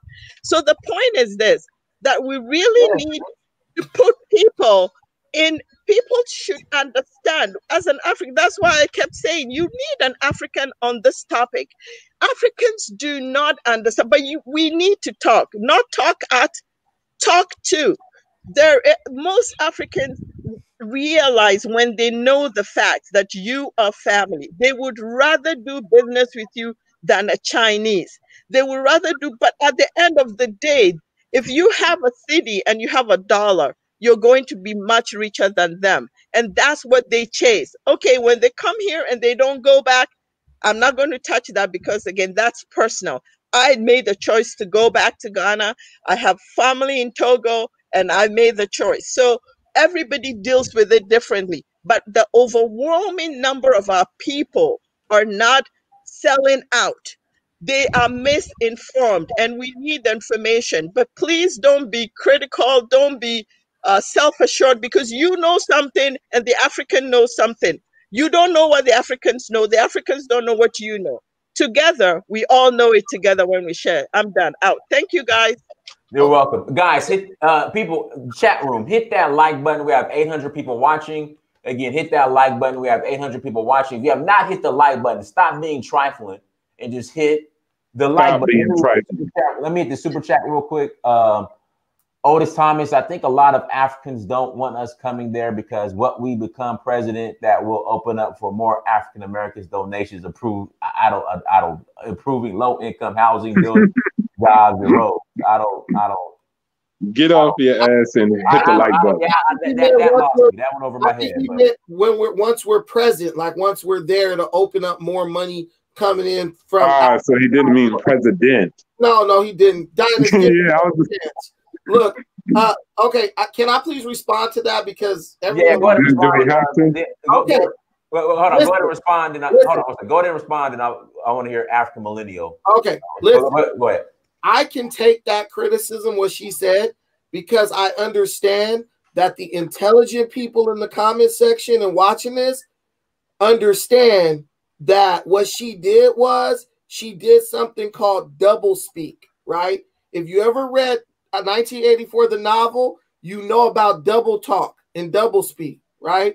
She basically said 3 things that are actually opposing ideas, but because she was like very forceful with it, and she kind of sounded like Dr. Africana Chambura, a lot of people's like, yeah, sister. But a lot of times we go to church, Diners, Black people go to church, the pastor will say some shit that don't make no sense, and they'll jump up and be like, amen, because it's not what's being said, it's the the emphasis in which is being said, right?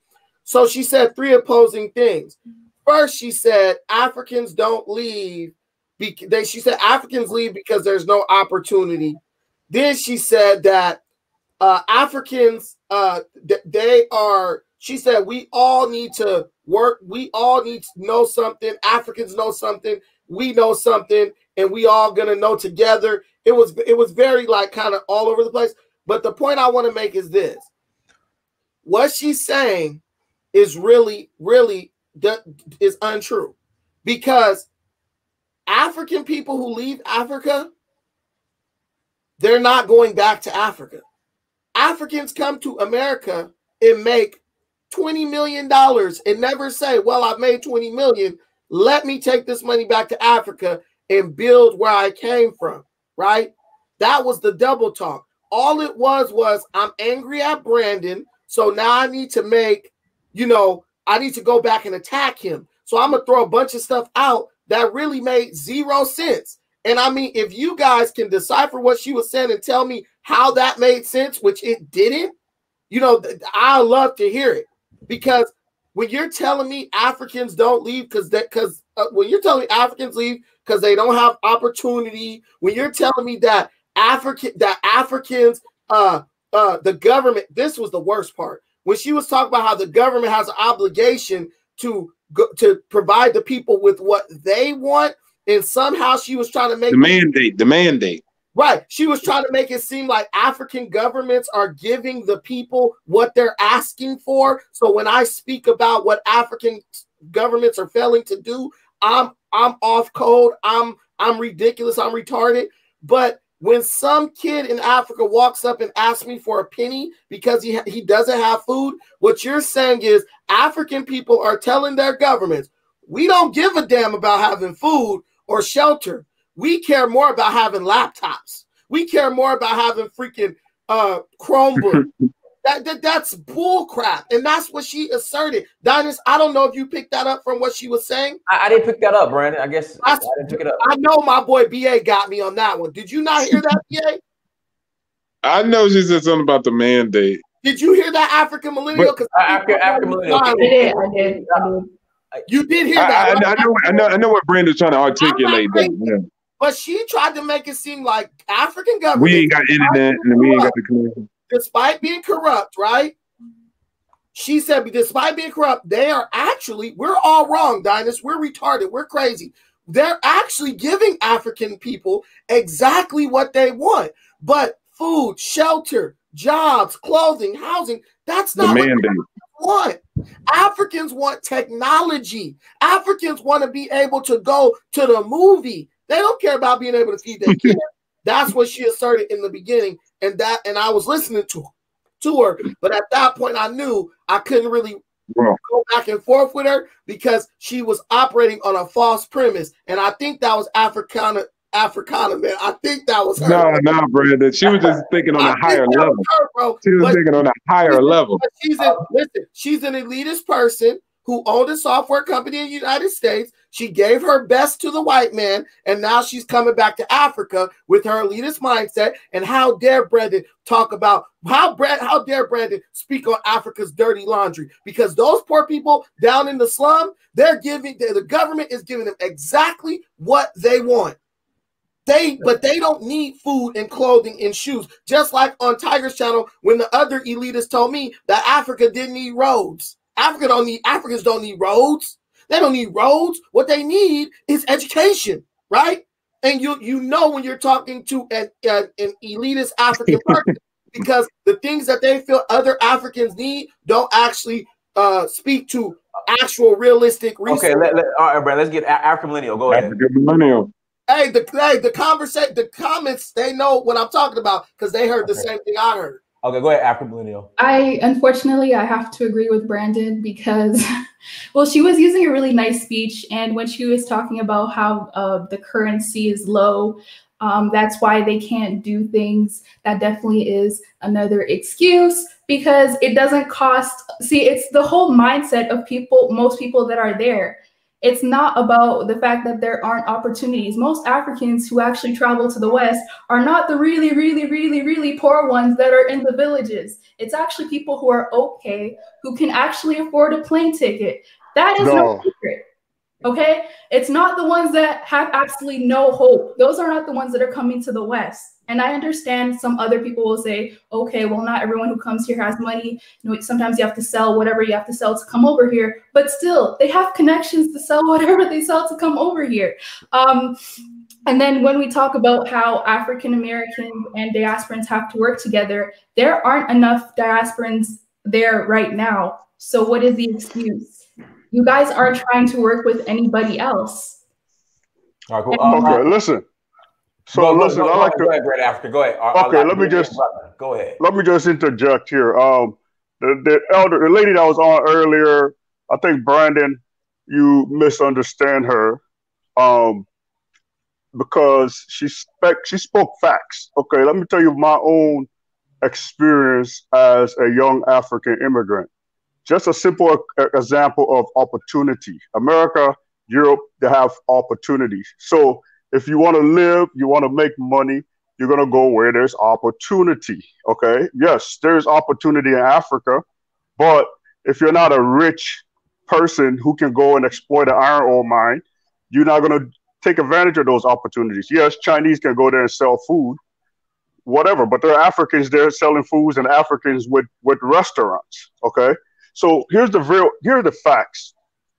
There are approximately 2.1 million African immigrants, first generation African immigrants living in the United States, okay?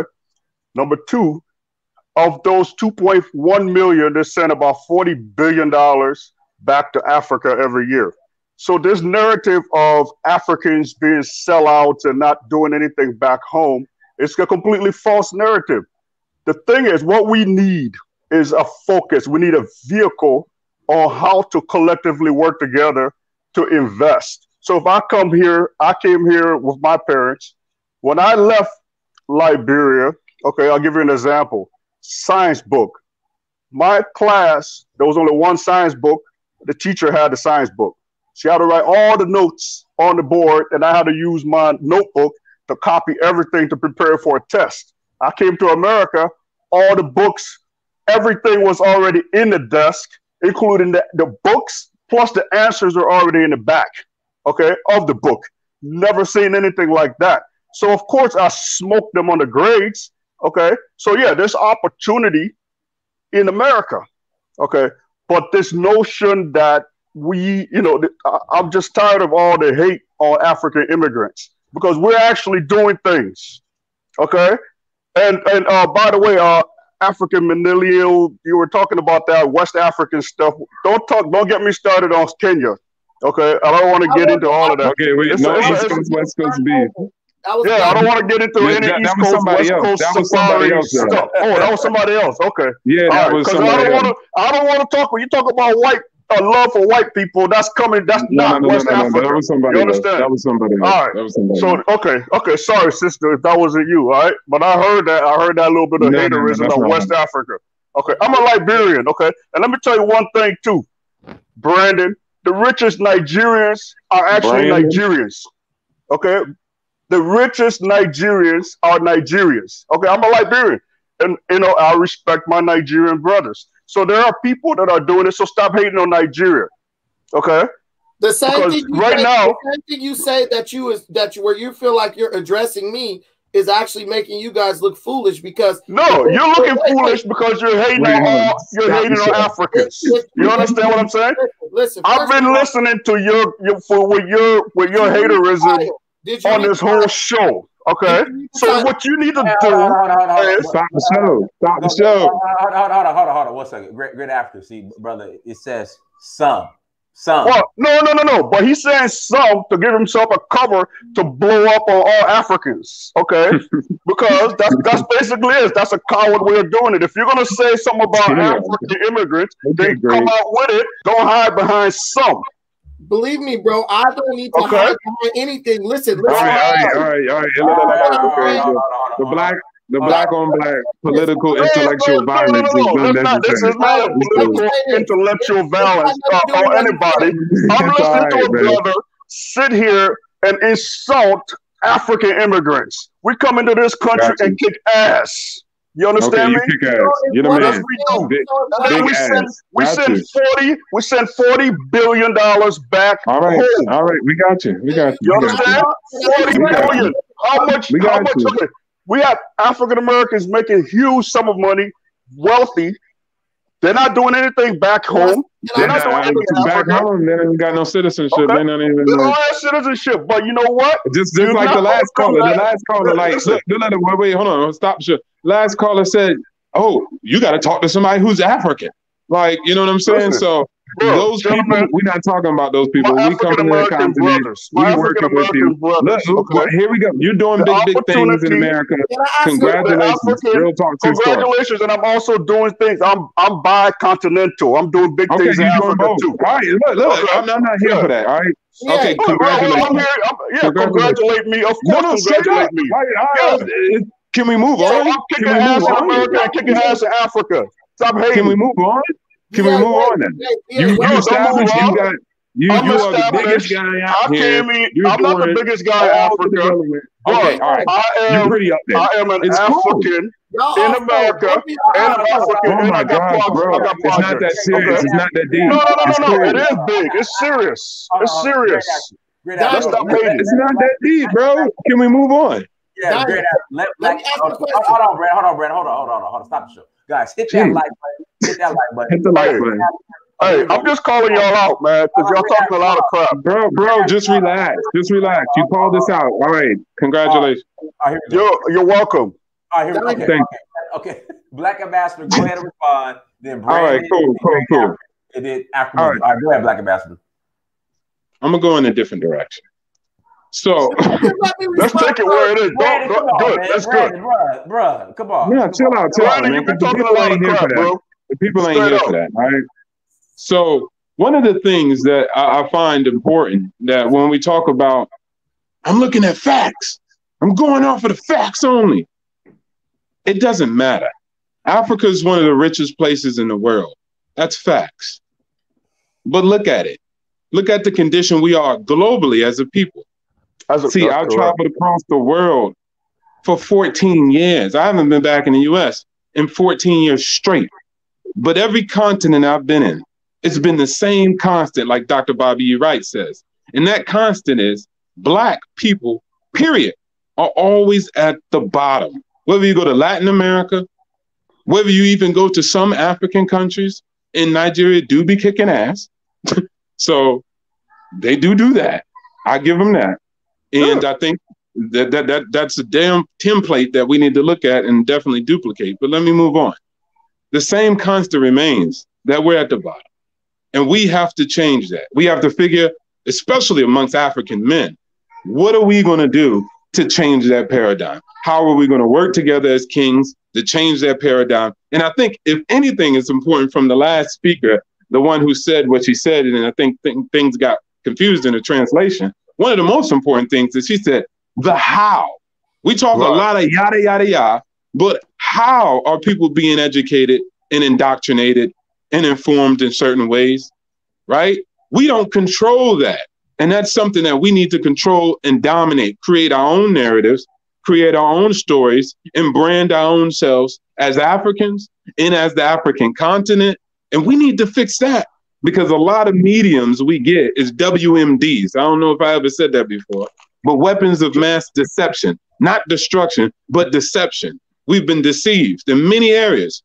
Many of us speak from points. I know this. I'm like, where's your database? When did you start doing a survey and collecting all this information? We reading it out of article was written by the BBC, thinking about we talking about something. So we have to really focus on building amongst each other as African men and actually squashing a lot of that yada, because I understand we get it and we passionate across the board, but sometimes we got to come in a conversation. And I'm big on when we have these conversations and we're speaking, you make your point, then the next man makes his point, and then we move on to the next subject. Because what happens is we go back and forth. If you watch the Security Council or the AIIB Council, they might not agree, But after they move to a certain point, they continue on because the people need to hear what we can do to build amongst Black men and Black women also. But how do we change that paradigm? And I'm curious to ask the great African too. Yeah. What does he think that is? Because I think that's important. And also Brandon, and then also African Millennium. What do we really think is one of many, I'm pretty sure all of us would say, is to be the biggest key in bridging that difference and changing that and giving us that power and sovereignty that we need? Listen, thanks for taking a direction in a more intellectual, non-insulting direction. That's a good thing. So we can talk. Of course, you know, of course. Yeah. So listen. And wait, let me just before you say something, let me say this. I took it that direction because I love you and I love Brandon and I love Dynas and I love African Millennial and even the sister before. And I want results. It's not about me. I could be fucking wrong. I'm swear to God, I probably am wrong. But I need results. I want other people to have solutions so we can figure that out. Go ahead, Great Africa. I appreciate that, brother. Love to everybody as well. So one of the things that we lack as a people is we need a platform. Basically, we need a vehicle to get us to where we need to go. Okay, we can talk about Pan-Africanism. We can talk about a lot of different things, but everything costs money. Okay, the reason Chinese are doing well in Africa is because they went to Africa with money. Okay, so we have to work together to say, okay, we know that Africa has the potential. We know that Africa has the resources. How can we actually do something? Take it from talking to actually doing, right? So for me, I'm in the agriculture field. I've started very, very humbly, okay, but I have to start something, get it to a level where I can say to Black Ambassador, hey, come and invest in my company. But until I get it to that level, I'm not going to come to you to say to invest, okay, because it takes time, all right? But we're getting there. So there might be some brothers that are in another field. Maybe somebody's in the building or, mining, whatever it is, whatever your passion is. If you love Africa, you want to do something in Africa, find your niche and then figure out the vehicle to get to where you need to go. It's easy to just say, oh yeah, the Chinese are running everything. Everywhere that there are Black people, okay, the Chinese, whether if you go to Chicago, okay, just the Arabs running things in the hood, okay. If you go to Monrovia, it's the Lebanese running things, okay. Except for where I'm from, we actually run things where I'm from because we're rebels. You understand? In Liberia, we own every freaking thing of my hometown. There are probably 2 Lebanese stores in the whole town, okay. But that was just necessity out of necessity that we had to do things. But we have to look at how we can actually do something meaningful, okay? So I sat there, I looked at it, I said, you know what? My background, my people were snatched from where is now Liberia and they were brought to the United States to grow rice, okay? We made South Carolina the richest colony in the world. You understand that? But yet we in Liberia, we're importing 90% of the rice that we produce. So I said, I made a decision. If you enslave my people, and then you became rich and became the #1 producers of rice in the world, well, I'm going to do that too. Okay, I'm going to go ahead and actually start producing rice so that I can cut down this. It's a $300 million market. Okay, we paid $300 million for imported rice. So that's my simple, humble focus. So we need to all find where we are. Dynas is in, operating in the social media sphere. That's what he does. So Brandon, I'm not sure what business you do. I'm sure you have a business, whatever it is, you're doing that. So let's focus on doing these things. When I'm balling and you're balling and we decide to come together to do something, we can do it. But until then, we can talk about African immigrant this, African immigrant that, and talk all this yak that's not getting anywhere. Okay. Agreed. America. Yeah. So that's what it is. Okay. So yeah, anybody in America can work hard and earn $100,000, but $100,000 in America is a fart in the wind. It's nothing. You understand that? Facts. Facts. It is. It's nothing. But $100,000 in Africa after taxes. Yeah. Facts. Yeah. After taxes, you end up with $53,000, right? And then exactly, and that's all. So let's be real about it. But let's not do all this anti-African immigrant. We're just trying to hustle, make money, send money back home, and some of us are actually doing businesses. So I'm gonna shut up and let y'all talk. Okay, go ahead, Brandon, and then we'll pass the African Millennial, then Sundata. Go ahead, Brandon. Yeah, you know, the whole thing is this. I'm just a realistic person. When I speak, I don't really speak like to certain narratives. I just speak about what's the reality, right? There's a lot of double speak when you talk to African people, you know, especially African immigrants. There's no opportunities, but then Africa's great. Don't talk down on Africa. Like, they talk down on Africa more than anybody. And then when you say, well, yo, let's go back to Africa and do this and do that. Man, there's no opportunities. And then when you say, well, Africa has no opportunities. Oh, no, why are you talking about Africa? It's just this constant circle. If a person cannot take criticism, they cannot make progress. That's just the reality. There's this ego. Black Americans have no room for ego, okay? You don't see me getting on here talking about Black Americans do this and we so amazing and all that. We are on the bottom, firmly glued to it, getting our ass whooped, destroyed by police every day. So we're saying, look, we realize we on the bottom. So we need to get up and we need to get the hell out of here. We running, we tuck and tail, we going to Africa, right? That's what we gonna do. But then when we look towards Africa and we say, hey, look, we need to do this and this and that, these things need to change. It's like Africa's terrible. But then, no, don't talk about Africa being terrible. As long as you don't talk about something, there's no way you can fix it. It's like a bad marriage. There's no communication, and everybody's offended more than they're more worried about being offended and sustaining their ego than they are worried about fixing the problems. That's how marriages end, right? And that's how countries become generationally poor.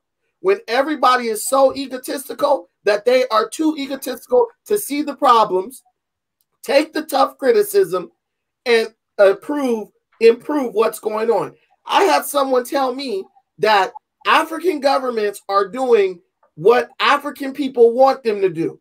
Then that same person in the comments said, Africans can't get ahead and get opportunity in Africa because there is no capital. So either it's one or the other. African governments are doing what Africans want them to do, or African governments aren't doing what Africans want them to do because there are no opportunities.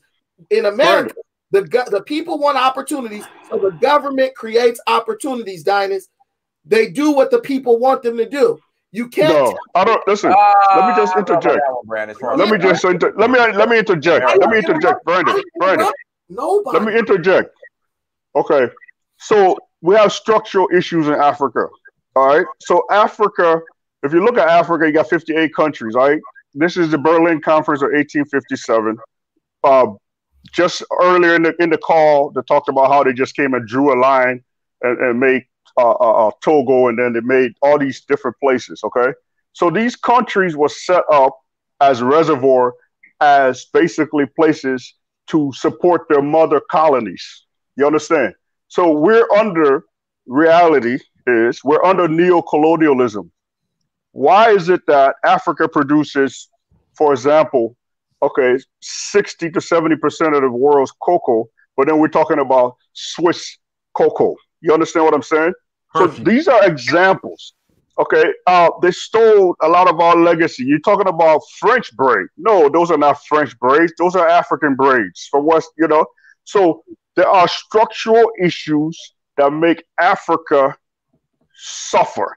Okay, so these structural issues are, for example, Liberia, world's largest rubber plantation. We produce more rubber than anybody else in the world, right? But we don't manufacture any tires. Okay.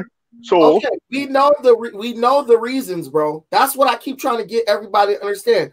We are so focused on the reasons. No one knows why a bunch of Africans still are living according to European lines drawn in the sand, when all y'all got to do is say, damn that, we not going to honor those lines. We just going to walk across as we see fit. No one knows why, right? We know why. But we know why. People died. The reason why, let me give you a history lesson.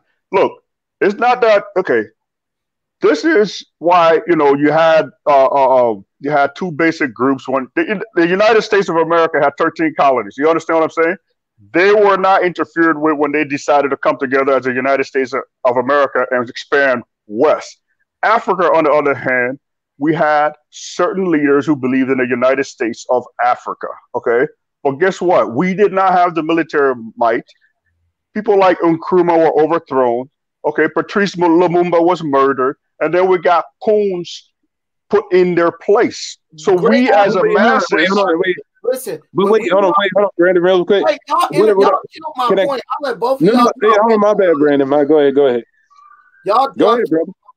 Go ahead, Brandon. Go ahead, Brandon. When you go to an African country, it is not white people sitting at those borders. So when you talk about the white man's land and he drew the line, it is not white people sitting at those border checkpoints. It is Africans sitting there. So that means, for example, in the United States, when we had a crack epidemic, black people are not flying in drugs and all of these different things that affect black people in America. But right? we're selling them to our own people. The dope dealer is black. Correct. So it's the same. So it's the same thing in Africa where you have the sellouts, okay, that handle things because they benefit from it. The dope dealer benefits from it, right? That's why he sells drugs to the kids, okay? In Africa, you have certain leaders who benefit from the status quo. And as a result, the masses suffer. You understand? What I'm telling you is, why do we keep on, listen, we keep, before y'all I do keep getting interrupted, but what I'm trying to tell you is this: the African, one, wants to claim sovereignty and dominance over his domain. But then when you bring up the inconsistencies in his rulership over the domain, he goes and blames the white man. It's the white man. We're talking facts though, brother. Wait. You cannot just, that's the defense mechanism. It's not a defense mechanism. Listen. It is stating facts and say, let's come up with a solution. I mean, that's Captain Obvious. You understand? We know the problems in Africa, okay? So repeating the problems over and over and over again. Tell me a solution. You can't interrupt me. Well, hold on. Brandon, give us a solution. Go. Okay. The solution to all this is this. You have to act like how the Chinese people do.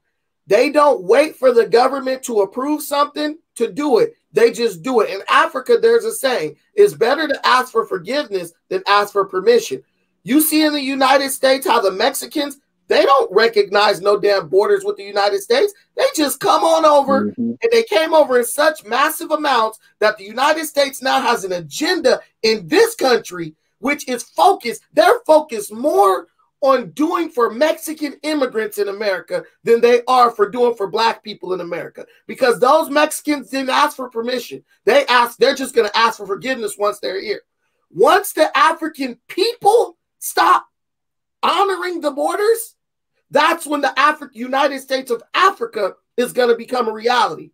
Once these family members on this side and this side say, damn you, our family is on two sides and we tired of that, we gonna build some shit right on the border, right? Once they do that, you're gonna see these countries start to meld together the way they rightfully should be. But African people, when you present an issue to them that they can fix, they blame the government. When you present the system, the problem to the government's fix, they blame the white man.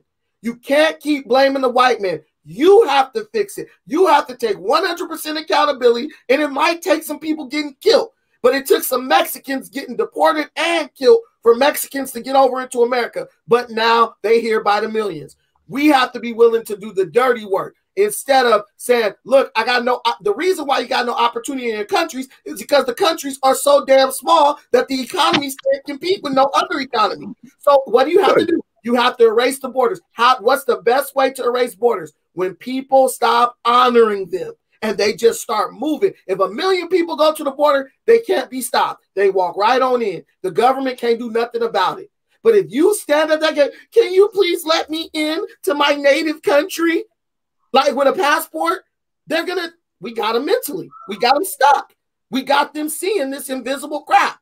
We just got to start doing instead of asking for permission. And then when it comes down to it, we'll ask for forgiveness, and they got to forgive you because they can't survive without you being there. Okay, let me just update you on a few things. Let me hear African Millennial. Go ahead, African Millennial. And then I'll pass it to Sundada. Then we'll do one more round to close out. So, I agree. The solutions definitely have to be, let's start taking more accountability and stop blaming other people for all these things that are happening. Earlier, some people were saying, oh yeah, no, we're doing good. We're leaving, but we're sending money back home. Who's in charge of that money? What is building 1 billion houses on a continent where the roads are not even good? What is that going to do for anything? We're talking about, where I'm from in Ghana, they're talking about they want to build a factory in this area. The roads are bad. But instead of thinking about that, let's build houses. Let's build houses. The average Ghanaian there can't even afford those houses. Buying a Mercedes on a dirt road. Yeah. Then what do you expect? They're going to come over here. They're going to get money. They're going to get caught up in the system. And then they're going to say, well, I've been here for 25 years. I've been here for 30 years. At least I try. One thing I will say for most diasporans that are outside, instead of always I'm not saying don't send your family money, okay? Send your mom money. You need to take care of your mom. But start teaching others how to do those opportunities while they're there. Else they'll just get lazy and they'll just depend on you. So that's one thing I definitely will say, that we need to start doing that and taking that more serious, because my cousin was talking about how she was going to go buy Chinese food in this area from a Chinese person. And I was like, can't you guys cook your own Chinese food? Why does someone else have to do that? And then you guys complain that it's just, I don't know. But yeah, that's one thing. We got to take personal accountability, and that's what we don't like doing. And that's Black people all over the globe. We all have a problem with personal accountability. Everybody want to blame, and then it goes to blaming the white man when you got no Black people to blame. All right, Sundada, go ahead, Sundada.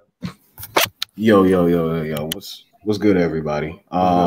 So, I've been listening, but I think, the real solution is everyone on this call, we have to take power, right? So that is the solution to all these problems. The people who think like us, we have to come to some sort of agreement, and we have to start taking actual power, because the people in power right now, they're useless, right? And a lot of Africans who might come to the West or other places, I just think that if they don't see the value in Africa, then they're just stupid. You would have to be stupid because everyone else does. I mean, if you're talking about even the colonial struggle, even our immediate grandparents understood the struggle and understood the value in Africa in the 60s and 70s. So if someone's saying they don't see it, they're lying. If they're saying there's no opportunity in Africa, they're lying as well. So, there's plenty of opportunity. You just might be dumb. I think that's the real thing. You might be dumb, or the leaders just might be incompetent. But there's plenty of opportunity. For instance, there's this company called Zipline. You know what they do? They send blood and medicine all over Rwanda. A group of white boys from California made that company, and now they're getting contracts in Rwanda and Ghana. Anyone could have done that. So I think that we're just not being honest and intelligent with the abilities we do have. And I think the people who understand this, Dynas, Brandon, African Millennial, Great African, me, Black ambassadors, we need to come together, and we just need to start taking power, right? And I think that's the ultimate solution. Okay. Hey, Dynas, I want to say this real quick. I'll give you a prime example. Look at the guy who is Dangote, the richest guy in Africa, right? That I would never criticize anything he's doing. I don't know him. I don't know his life or whatever. But would this man not stand to directly benefit by just saying, look, I'm going to invest $1 billion into just putting roads throughout Africa, throughout Nigeria, just wherever there's a dirt road, I'm gonna create a program that's gonna create. Brandon. He's doing a lot, bro. He's doing a lot.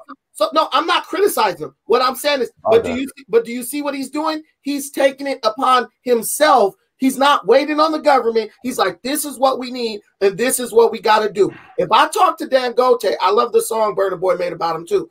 But if I talk to this brother, right, that brother's not going to mention waiting on the government at all during our conversation. We have to understand the people who are successful, they look around for the circumstances that they desire. If they cannot find them, they create them. As a Black people, African people all over the globe, we are looking around for the circumstances we desire. We cannot find them. That means we're going to have to do what? We're going to have to create them, period. So when you get on these channels talking about the government and there's no opportunity and all this stuff, we're at this point in our mind where we're looking at you like you a damn fool because you're going against nature. No animal go look to another animal to give him something. He go work to get what he needs. And we've lost sight of that because we want the European welfare model. Let's be realistic. We want the European welfare model in Africa. We want the feminism. We want the welfare. We want all the westernized ideas. So what a lot of people in Africa are waiting on is for the African countries to adopt there's welfare, there's Section 8, there's housing authority, all that crap. And the ones who, until that comes, they will be satisfied just taking from their family members over in the West or wherever who are just sending them back money. And they say, look, the cash flow is never going to stop. And so they don't invest it. They don't try to make anything happen. They just say, yeah, I'm starting a business. Keep sending the money. And as long as we have that model, my brothers and sisters here do the same thing. As long as I kept carrying them, they had no incentive to do for self. And until we all start working to do for self, we're going to make zero progress. And we're going to always see this like not jealousy, but this self-hate where it's saying like, I don't want you going back there. Don't go back there. You can't come over here just doing what you want to do. Everybody just needs to be accountable. Okay, so listen. What we'll do, guys, we'll do one more round. Great, yeah. Go ahead and respond and close out, and then we'll end it with you, Brandon. Go ahead, Great. Okay. So here's what I would say. Africa went through the same colonialism as South America.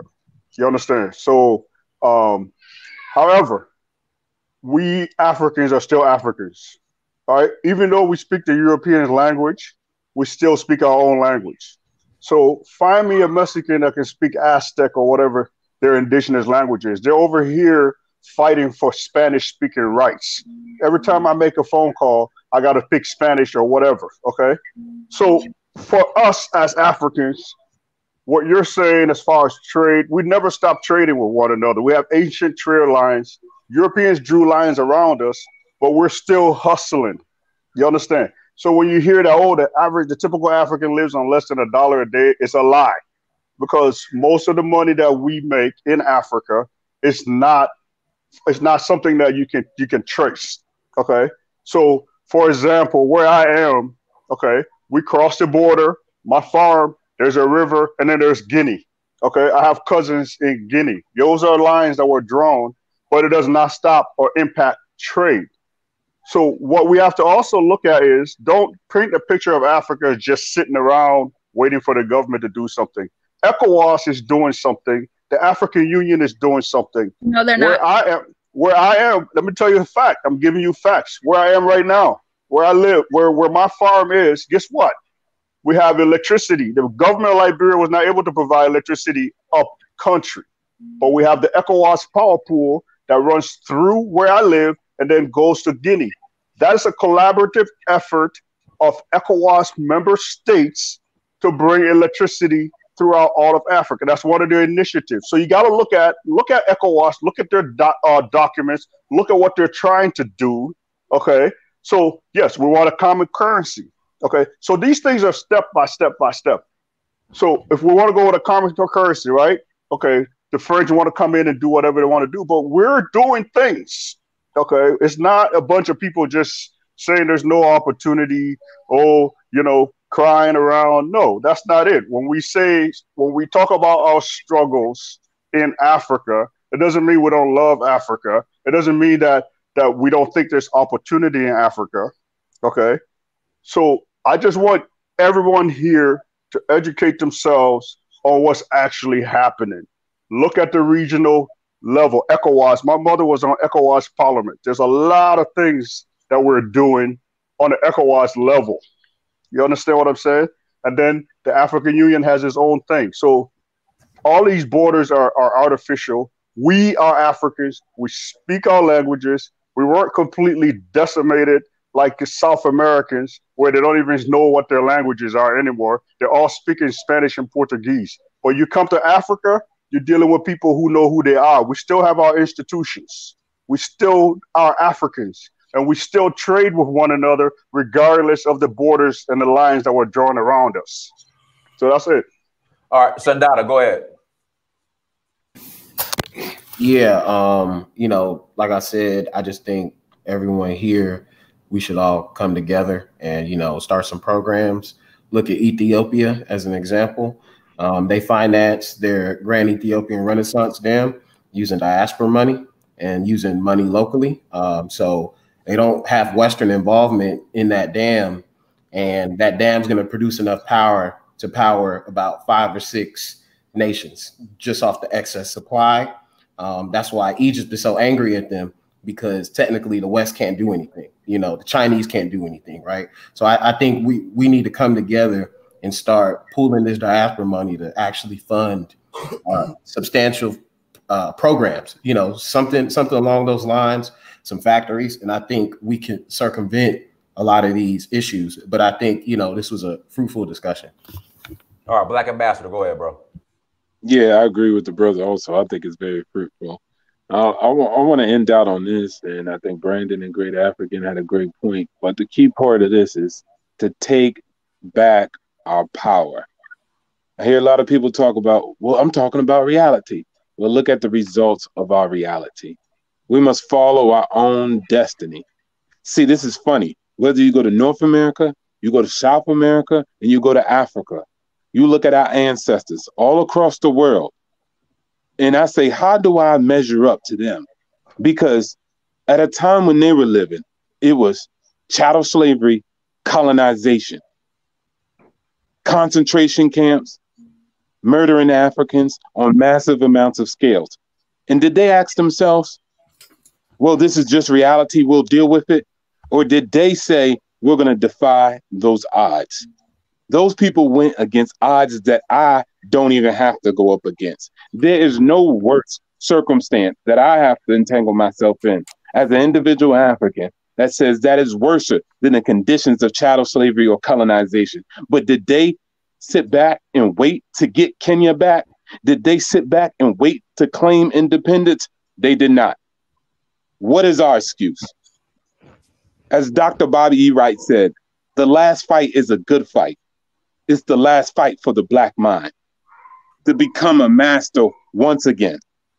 This is the focus. Everything else will flourish once we truly relinquish the small little power they have over us, which is mental. This is why I always emphasize on rethinking. The money is not in the West. America just said we need $2 trillion for this coronavirus. They just did it. They didn't ask nobody. They didn't come to Africa and ask Africans, hey, can we give $2 trillion? Does that make sense to you? We don't have to ask anybody for anything in this world. It is ours. And we take that type of position, we'll be further than where we are today. Shout outs to everybody who was a part of this. Much love to everybody. But I tell you what, if I believed in the ideas about me or what other people said about me, I would be an African who sees red, white, and blue only. But I see RBG every day. I'm with my African brothers throughout the world. I'm African first, Africa for Africans, and Africa was born inside me. I don't need nobody else to say a goddamn thing. African power. All right, Sister African Millennial, go ahead. Okay, so I think step one is a lot of people are still under the they're not able to, and that's really. Sister, you're breaking however, up. I'm not.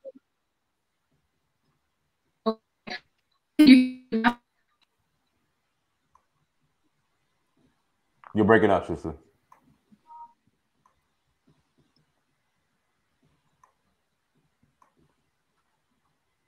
Hello? Hello? I think we lost her. Brandon, go ahead, bro. So there's this series that was on Netflix for a while, but I think it's now on the History Channel. It's called The Men Who Built America, right? And I love that show. I watch it. It talks about like John D. Rockefeller. It talks about Andrew Carnegie, right? And basically what it shows you is that these people are the people who actually made America what it is today, right? It wasn't the government. It wasn't the president. It wasn't the parliament. It wasn't these unions of countries. It was individuals who amassed wealth by filling the needs of the people. Andrew Carnegie invented a type of steel that was used to build all those skyscrapers in Manhattan and in New York, right? He created something that had to be used. It was needed, right? On a large scale, and he became rich, so rich, to this day, he has an Andrew Carnegie Foundation, and he's dead, and they still give him millions of dollars in donations every year, right? John Rockefeller, oil company, oil man. He not only was an oil man, he owned several railroads, right? Oil replaced, the kerosene, what they used to use in the lamps to burn, and it used to light people's houses on fire and stuff. Great Chicago fire. Oil replaced that. Oil became the fuel for automobiles. He also was a railroad man. He owned railroads, so he controlled the shipping from one side of the country to another one. He also was the first one to put oil pipelines in the ground. The gas that you get in America, much of it comes through pipelines, right? That John D. Rockefeller put in the ground 100 years ago, right? He put pipelines all over the United States, right? This should be an example to our people. Stop looking at governments and unions to build your country. You have to do that. Dangote will do more work and more. He will have more progress in building Nigeria in 20 years than the Nigerian government will make in 50 years, right? Because that's the reality. Great civilizations are built on the backs of the individuals who see something. They look for the circumstances they want. If they can't find them, they create them. Rockefeller said, damn, I got all this oil, but I got no way to transport it. So you know what he did? He built railroads to put trains on to transport oil. He then said, man, the railroads are cool, but I got to do battle with other railroad barons who stop my line. They own land that they own the land that I want to take my railroad through, and they won't let me do it. They're forcing me to work with them. He said, okay, well, I'm going to start making pipelines. He wanted a certain set of circumstances. He couldn't find them, so he created them. Carnegie did the same thing. As long as we keep operating with this idea that we are going to have to wait for the government or wait for this person to get elected before we're able to make progress, we will always be stuck in the mud. We look at the other nations. Everything the nation set that we talk about the other nations is pointless. The only thing we need to look at is their ability to go into a place that people believe is hostile and create an opportunity. So I would argue it's not that Africa has a lack of opportunities. Africa has a lack of people who are willing to create the circumstances that they desire. And so what I'm saying is we need people like Great African, Black Ambassadors, me, Dynas, other people, other African people who may have immigrated, who have the means to create the circumstances we desire. We need those people to go back and do that now, or another race of people will go do it for us. And once you do that, you will always control. That's why you hear people to this day still making up conspiracy theories about the Rockefellers, because that guy was such a crucial part of this nation's development. He was able to secure a generational dominance in this country that will live long beyond us, our grandma, our grandparents, and our children. You will still be hearing his name 200 years from now. And if you do that in Africa, it will be the same for you. But you have to take accountability first, right? You don't have to be great to get started, but you got to get started to be great. And that's it. Everyone, thank you so much for joining. Oh, before we go, I just received the first deposit for our tour coming up April 21st to the 30th in Sierra Leone. Just received the first deposit. So everyone, join us in Sierra Leone. All right, come with us, Sierra Leone. Let me share the screen. There we go.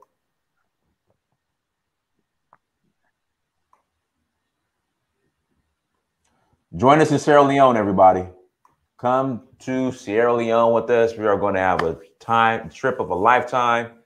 You will enjoy it. You will love it. Sierra Leone, April 21st to the 30th.